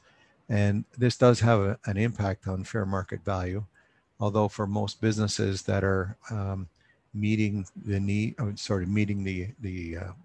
policy requirements, it does not discourage them from buying and developing the land. The council would annually approve, based on a report from staff and market information, a sales pricing schedule. So a schedule would prescribe the asking price for all of the lands that are currently available for purchase. So council would review that on an annual basis. Staff would be have delegated authority to increase the price should market conditions warrant between council approvals. In terms of employment lands sales policy, council would approve, and in fact, it would be a formalization of many of the existing internal sales procedures, and all offers to be considered would follow the approved policies and procedures that are, of course, approved by council. Authority to accept offers would be delegated to the CAO. That delegated authority extends only to those offers that fully meet all council policies and procedures. A summary of sales would be provided to council on a regular basis. The terms and conditions to meet municipal objectives would be secured by a standardized form of offer and an agreement of purchase and sale to be developed with legal expertise to secure those interests of the municipality in the future development of those lands. In terms of marketing priorities, number one, there have been a number of inquiries, not only while we worked on this project, but in the short time since George has been in place, requesting an information and when will the land be available. So the first priority, those businesses who've made it known that they are interested in the land. The second priority would be allowing other Centre Wellington industries where we expect that there is a pent-up demand, the opportunity to expand or to relocate within the business park lands, provided that they meet all requirements. And thirdly, the attraction of businesses within the target industries outside of Centre Wellington, primarily through the use of real estate brokers. And I'll take any questions.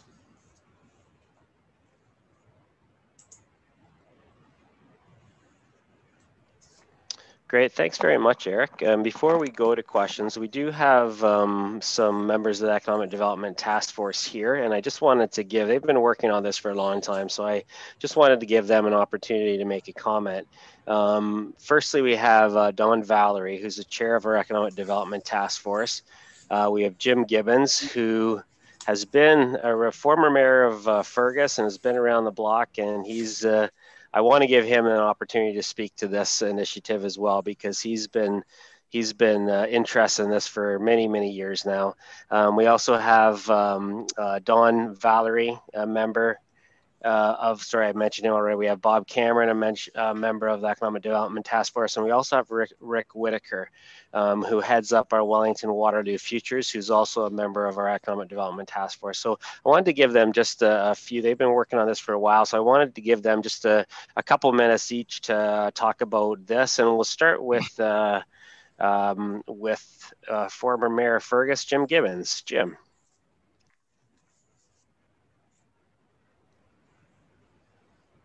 You're still muted, Jim. Okay, should be able to hear me now. Yeah, we're good. Well, I'd just like to thank the council for starting or picking up on this program.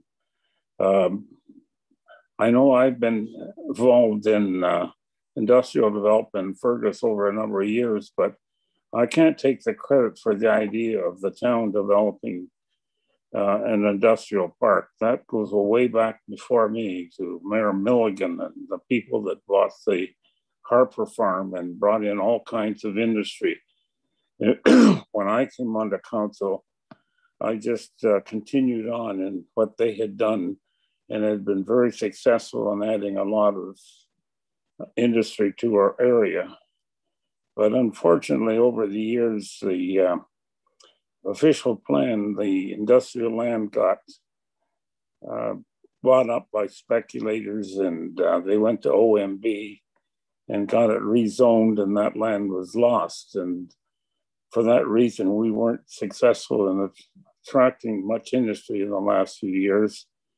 And however, this council went ahead and bought land, and this will prove very successful in the future. And I'd like to say thank you for, because it's something that I wanted to see done for years and years. And this was the first council that ever listened, and I very appreciate it. Thank you. Thanks, Jim, and thanks for your involvement on the Economic Development Task Force. It's great having your history on that group for sure. Don Valerie. Thank you, Mayor Linton. Just a couple of words. I've been on chair of economic development now for 6 years, and one of the things when I started was Kirk McElwain was talking about marketing and business park, and that's exactly what we've done. We've got a business park. It's a great layout. McSweeney have done a tremendous job on the report. Thank you, Council, for buying the land, and this is the next step, and I look forward to being part of it, rolling it out. And thanks again, Council, and we look for your support. Thanks very much, Don, and thanks for your last 6 years of being on this committee. I appreciate your community leadership for sure. Bob Cameron.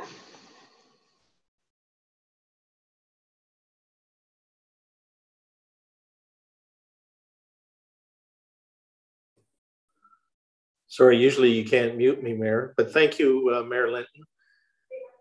I, like Don, have been on this committee for, I guess I found out just now it's 6. I thought it was 7 years. So it's been probably the most rewarding thing we've done volunteering. And I think Don would agree, just to be able to create jobs so that our community doesn't become a bedroom community, and that we really balance that whole residential and non-residential tax base. And the last term, we had different members of council.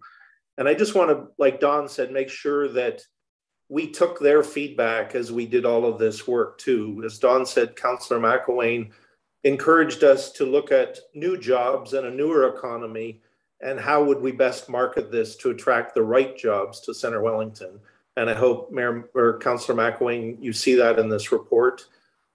Councillor Kittredge, with last term was a key driver in this economic development. And he constantly give us advice that if you don't have dollars and don't have a budget, you're never going to get there. And you sometimes need to control your own destiny. And I don't want to put words, I don't know if those were exact Steve Kittredge's words, but I think you'll see that in here as we've continued.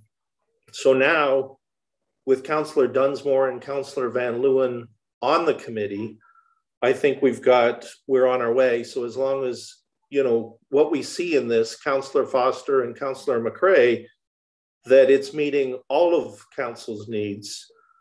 I absolutely appreciate, like Don said, that council had the foresight to buy the land in the first place, had the foresight to allow us to hire McSweeney. It was a great process. They added tremendous credibility and context, and give us comparatives in other markets and other towns that we didn't even know about, and certainly did it with great speed. So I'm hoping that we've answered everyone's needs. The staff have done an amazing job. So I look forward to your approval. Thank you. Thanks, Bob. And thanks for your involvement on the task force since day one. Really appreciate it. Rick Whitaker. Thank you, Mayor Linton and Council. I'm coming from this from an outsider's point of view, from the community futures point of view, where we provide services to businesses and provide financing. And we get requests constantly for businesses who would like to locate here. And here means Guelph, Centre Wellington, Kitchener, everywhere.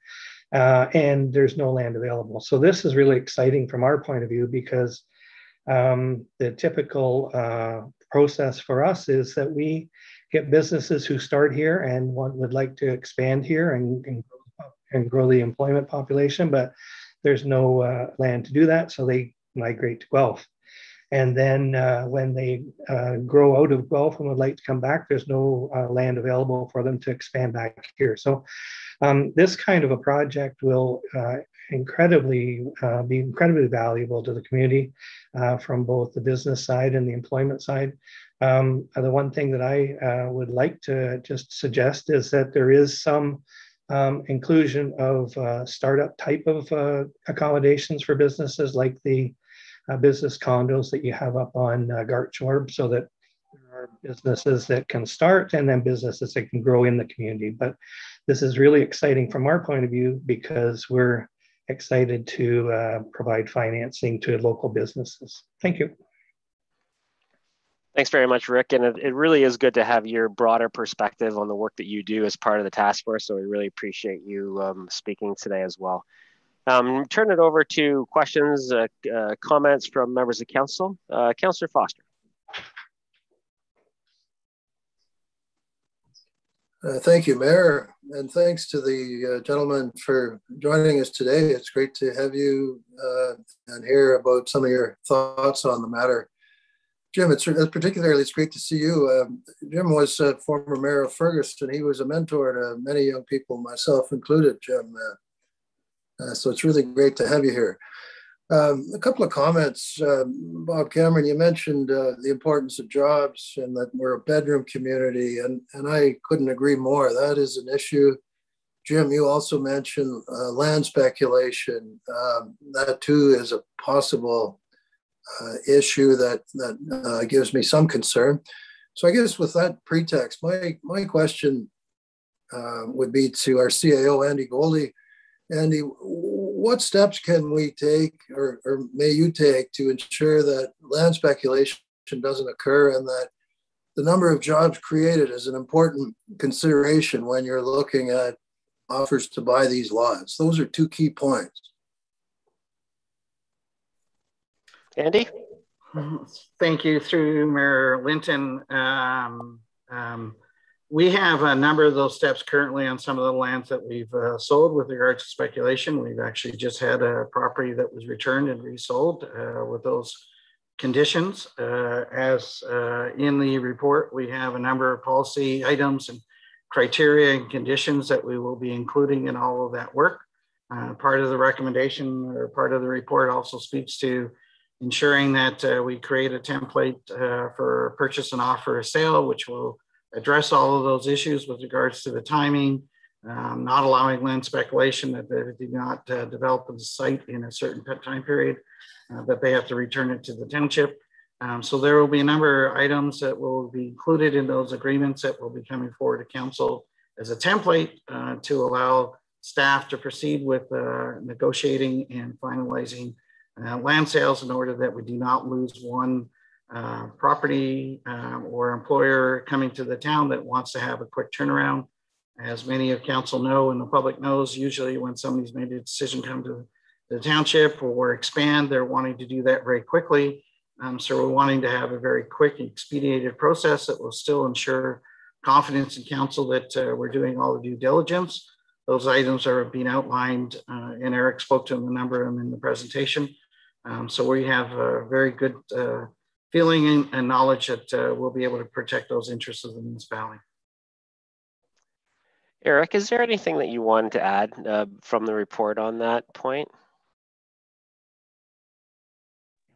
No, I don't think so. I think that the report refers to the formalization of a number of procedures, and those procedures and requirements and the terms and conditions have been outlined for inclusion in, a lawyer would look at these and see the best way to include them in an agreement of purchase and sale and secure council's interest in achieving the municipal objectives in an appropriate legal manner.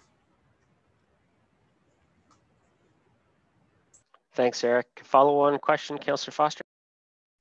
Thank you, Mayor. My question would be to Eric Sweeney. It's really important that we see jobs created as some kind of an evaluation criteria when selling these lots. Eric, how best can we achieve that objective when considering the lots? Will it be one of the important things when receiving an offer? It's not one of the criteria to determine whether or not a business would be permitted. Whether or not a business would be permitted to go there is really dependent upon the zoning. So if it fits into the zoning, it would be a permitted business. And you heard the representative of the CFTC talk about the importance of having the ability to accommodate startup businesses. Many startup businesses are 1 or 2 people, and they may only occupy a few hundred feet or 1,000 square feet or 2,000 square feet. If you want to encourage these types of businesses, they're not necessarily high employment uses. What we have done, Councillor, for land extensive uses, and think of building material storage yards, think of contractors storing outside equipment, think of the crane company, secondhand auto parts, auto salvage yards, building materials yards. These are all land extensive uses that they may have some employment, but they're not using the land in terms of the services that are made available. So we would encourage many types of uses to locate elsewhere within the municipality should there be space for them. So typically employment is not one of the criteria, because you cannot draw a hard line in the sand and say only 5 or more employees or only X number of acres per hectare. These things go up and down, and sometimes they will generate a whole lot of spin-off jobs that you will not be measuring. So they might have 10 employees within the municipality, but there might be another 40 or 50 supported in other businesses. So it's a difficult criteria to use in determining whether or not a business should be permitted. And I'm not aware, and we work across Canada, of any municipality that successfully has chosen to successfully and has successfully utilized employment as a criteria for determining whether or not a business should be permitted. Rather, it's compatibility with the local area, with the municipality, and is it fit with the type of industries that you want to grow, attract, and retain? Thanks for that, Eric. I just wanted to add to that on pages 16 to 18, there's a list of permitted land uses and a list of land uses not permitted. And I know the Economic Development Task Force had a significant number of discussions about those different types of land uses. And one of the criteria that were used by the task force in the permitted uses and the not permitted uses was the potential level of employment. So that was something that built its way into those lists that you see on pages 16 to 18 of the report. Councillor Van Leeuwen? Thanks, through you, Mayor. Yeah, I'm very thankful that you pointed out the list of acceptable uses and non-acceptable uses. It was a lot of different discussions happened around that. Which is very important because, again, as Councillor Foster also referenced, creating jobs is important to us. If I think back all the way, I believe it was 2010, I was on economic development with Councillor McElwain, and we were already speaking about what do we do with municipally owned business park? Is this a good idea? Should we speak about land and purchase? So this has been a topic that's been around for a long time with this council as well. So, and I think that we all care about the jobs. We want to create and help create jobs, but the important part is we are not the job creator in the end, and we want to take away every single hurdle for business owners to try to find land to start their new business or expand their business.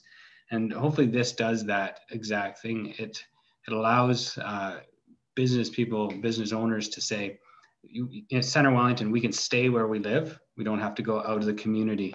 That's important to me. And in the last year, I've had quite a few people already contacting me saying, when's this coming on board? How is this going? So how do I even get a hold of this land?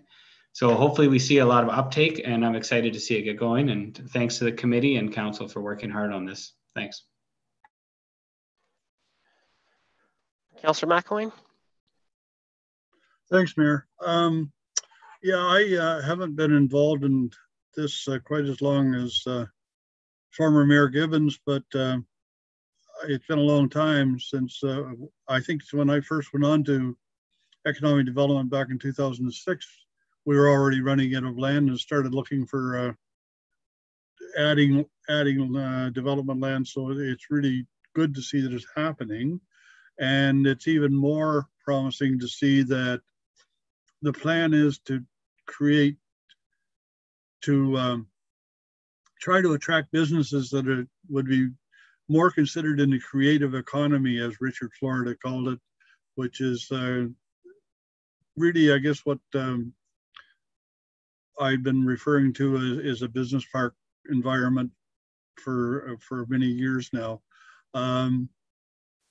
Because that's where the growth is more than manufacturing, as manufacturing has been defined over the last few decades.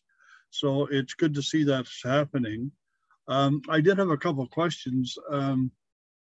Eric, this is just a clarification because I think I saw on one of your charts that the take-up of land over the last 10 years has been 58 acres per year or something. And I don't know where that number came from because we haven't had 58 acres for 10 years. So I was just curious what that number was that I saw in your chart. It was an average number over the 10-year period. And it was in the previous report done by, I'm hoping that either Andy or one of the staff can help me out with the name of the consultant here. I'm drawing a blank at the moment, or perhaps the mayor. Okay, it was just a clarification more than anything. I guess really what my question or comment was that was more interesting to me is I noticed that marketing dollars were considered to be a low priority, I guess. Late in your presentation, you had said that there's minimal marketing dollars or something of that nature. And both when Councillor Kittredge and I were suggesting that economic development needed more money for a number of years, it was mainly focused on marketing. And so I'm just curious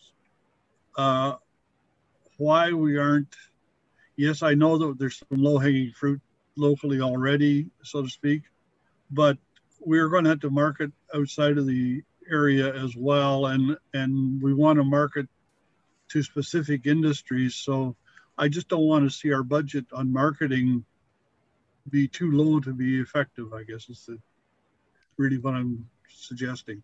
I hear your concern.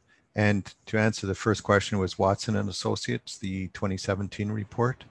To answer the question on marketing, we think you're going to have your hands full just managing the sales process and guiding through the businesses through the development process of their lots in the first couple of years. We don't think it's going to take more than 2 years to sell out. And the marketing would not be like a widespread marketing campaign, but I think your most cost-effective and efficient way of marketing outside of the area would be through regional ICI brokers. both within the region and let's say into Toronto if you've exhausted those. But I really don't see the need to do sort of, you know, magazine, television, or any other kind of advertising or marketing. I think you do it through the real estate intermediaries who will bring you the sales once they know of the opportunities, because they are desperate in trying to find land for a lot of their clients. And you really don't need to go beyond that. If you do, I'd be very surprised. You can cross that bridge when you get to it.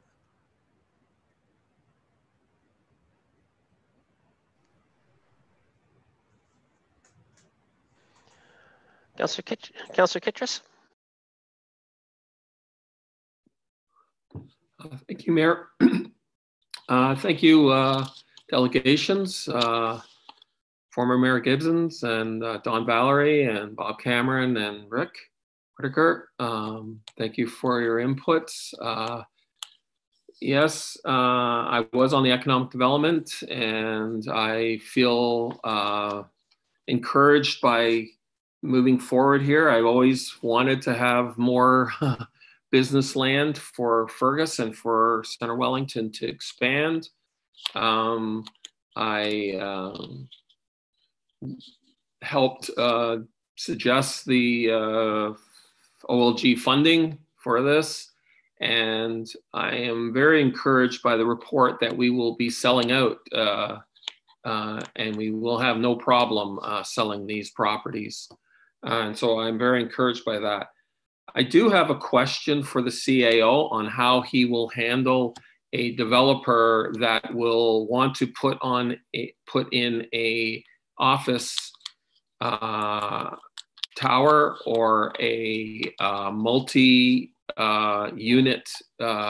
facility, and how that will be handled, because that could be qualified as speculator. So I'm just wondering how that will be handled. Andy? Through you, Mayor Linton, I'm not sure how you see that as speculation. Typically, we look at that as a person that wants to come in, immediately develop, and to Rick's point, is providing those facilities that will help the startup. You know, our challenge right now with many of our private sector lands is nobody coming and building on their properties until they have one individual that's going to purchase and run a business. We are hoping that we're going to be having some people come in, build some spaces for entrepreneurs, new businesses to come in, or even expansion of existing businesses. What we interpret as speculation is that they purchase the property and try to flip the property. That's not something we're going to be allowing to do. Those will be in conditions that we have not allowed in our recent land sales for people to do that. So we will be excited to encourage people to come in, do a development, and provide spaces for small businesses, offices, starts up, and things of that nature. But we will not be allowing people to come in, purchase a property, and hoping to flip it in 5 or 6 years for additional property values. Follow on, Councillor Kittrus. Thank you, Mayor. So if a developer comes in and wants to purchase the lot, put in 50 units, and then resell those as individual condos, you'll be fine with that. I think that's what I heard from the economic development team, that those are spaces that we are needing. I know the one out on Gartshore is full. And we've had a number of those businesses come to us and say what they need is their next growth, move out of that smaller space and go into a larger space. So yes. Councillor Dunsmore? Yeah, I just want to take a minute again to thank the members of the committee and McSweeney and Associates. Eric, your people did a great job on this. We kind of held your feet to the fire timeline. And getting you guys to push this quickly as you did, and your expertise, I think, was fabulous, and I appreciate your guidance. I'm happy to see this finally come through. I'm looking forward to businesses expanding and new businesses coming to town. And I'm really pleased with the building into the pricing strategy that we we can purchase back if they don't develop quickly to stop speculation and land banking. I think that would kill this project. So that's a great idea to have that. And I'm looking forward to get going. Thank you. Councillor McCrae. Thank you, Mayor Linton. I have no questions as it is a comprehensive and understandable report. It's great to hear it has captured the ideas of Councillors McElwain, Kittredge, Van Leeuwen, and Dunsmore, as well as members of our Economic Development Committee and staff. Thank you to everyone who contributed to this fantastic strategy. I look forward to seeing it implemented. Thanks very much, Councillor McCrae. Thanks, councillors. I'm going to read the recommendation and then we'll go around the room one final time. Recommendation of the Council of the Township of Centre Wellington adopt the business park strategy prepared by McSweeney and Associates dated May 2021. Mover for that, please. Councillor Dunsmore, seconded by Councillor Van Leeuwen. Final comments from Council. Okay. I will call that. I'll call that to a vote. All in favor? And that is carried. Thank you very much. And I just want to take a second to thank Eric McSweeney, thank Nancy for your work. You guys were great consultants to work with from day one. You exceeded the due dates on everything that you had to do, recognizing that we wanted to get this going as fast as possible and get a shovel in the ground as fast as possible, and you accommodated that. And the report is excellent. And I think Councillor McCrae said it perfectly. It's comprehensive and understandable, and it's sometimes hard to get both those in the same sentence. And I think you've done that, and it's been a pleasure to work with you. I know that I share the comments of the Economic Development Task Force and the subcommittees that were set up to work with you. Appreciate all their work as well. And thanks to the four of you from the task force for coming today. Thanks for all your ideas and wrestling through this with the group. I know we had a lot of the discussions that we've had today in the group, and it was good to have that opportunity to talk to some of you who are business leaders in our community and really make sure that we came to council today with something that we thought was practical, something that we thought was going to work, and something that was in the best interest of our community. So thanks to our Economic Development Task Force for all the volunteer hours that you put in to this. I also wanted to thank council for being visionary and moving ahead on something that is so critical to this community, and that's bringing jobs and investment to this community in a very competitive environment. We're competing against neighboring municipalities, and we're doing something now that is putting us on the map, and we're doing something now that's going to drive jobs and investment to Centre Wellington. And that's not easy to do. It's taken a while to get to this point, but it's because of the political support that we have here to get this job done. So this is an exciting day for us as we move ahead, and stay tuned. There'll be updates as we go along, and hopefully this can move as fast as we're anticipating, and we can get new businesses with new jobs to Centre Wellington. So thanks to everybody that was involved in this. Okay, moving on to 11.3, appointment of municipal law enforcement officers. And Carrie, is there anything that you wanted to identify with this report? Well, I think the report is fairly self-explanatory. Council will recall at the May 25th meeting, they appointed municipal law enforcement officers for the purposes of parking. And due to some scheduling conflicts and staff turnover, there is a need to add additional names to that roster, and that is what is simply before council today. Okay, so pretty straightforward here. I'll read the recommendation and then I'll get any questions that people have. That the Council of the Township of Centre Wellington authorize the mayor and clerk to execute a bylaw to appoint various employees of Alpha Technology Systems operating as Alpha Parking Solutions as municipal law enforcement officers for the purpose of enforcing the township's parking bylaws. Can I get a mover for that, please? Councillor Dunsmore, seconded by Councillor McCrae. Any questions for that item? Okay, all in favor? Opposed? And that's carried. We have one information item, emergency repairs that were done on Fergus Well 5-7. You have a report in front of you from Dino. Is there anything that you want to talk about there, Dino?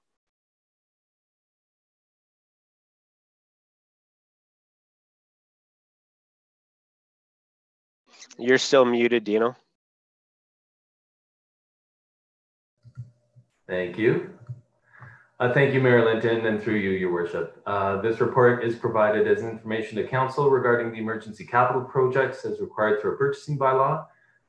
These capital projects were needed for repairs to the riser pump and packer at Fergus Well F7, as well as various repairs needed for the Fergus wastewater treatment plant. Further information is contained within the report, and I welcome any questions from Council at this time.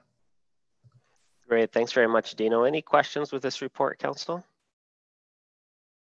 Okay, I'll read the recommendation that the Council of the Township of Centre Wellington receive as information a report on emergency repairs completed at Fergus Well F7 and Fergus Wastewater Treatment Plant as outlined in report number IS 2021-15. Mover for that, please.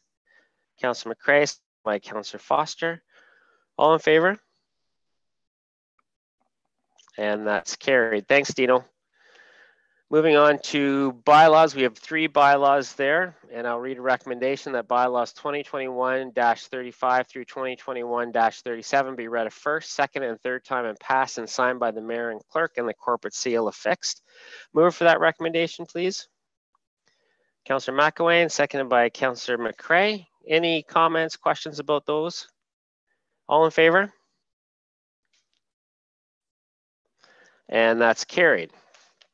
We have a notice of motion from Councillor McElwain that you have in your package that we'll be talking about in September? In August. Okay, so next council meeting in August.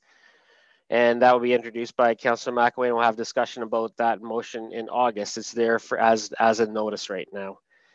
I have a confirmatory bylaw that the bylaws 2021-38 to confirm the proceedings of council at its meeting held July 26, 2021 be introduced the first, second, and third time and passed in open council. Mover for that, please. Councillor Dunsmore, seconded by Councillor Van Leeuwen. All in favor? And that is carried. Motion to adjourn. Councillor Kittredge, seconded by Councillor Van Leeuwen. All in favor? And we are adjourned. Thanks and have a good rest of the day.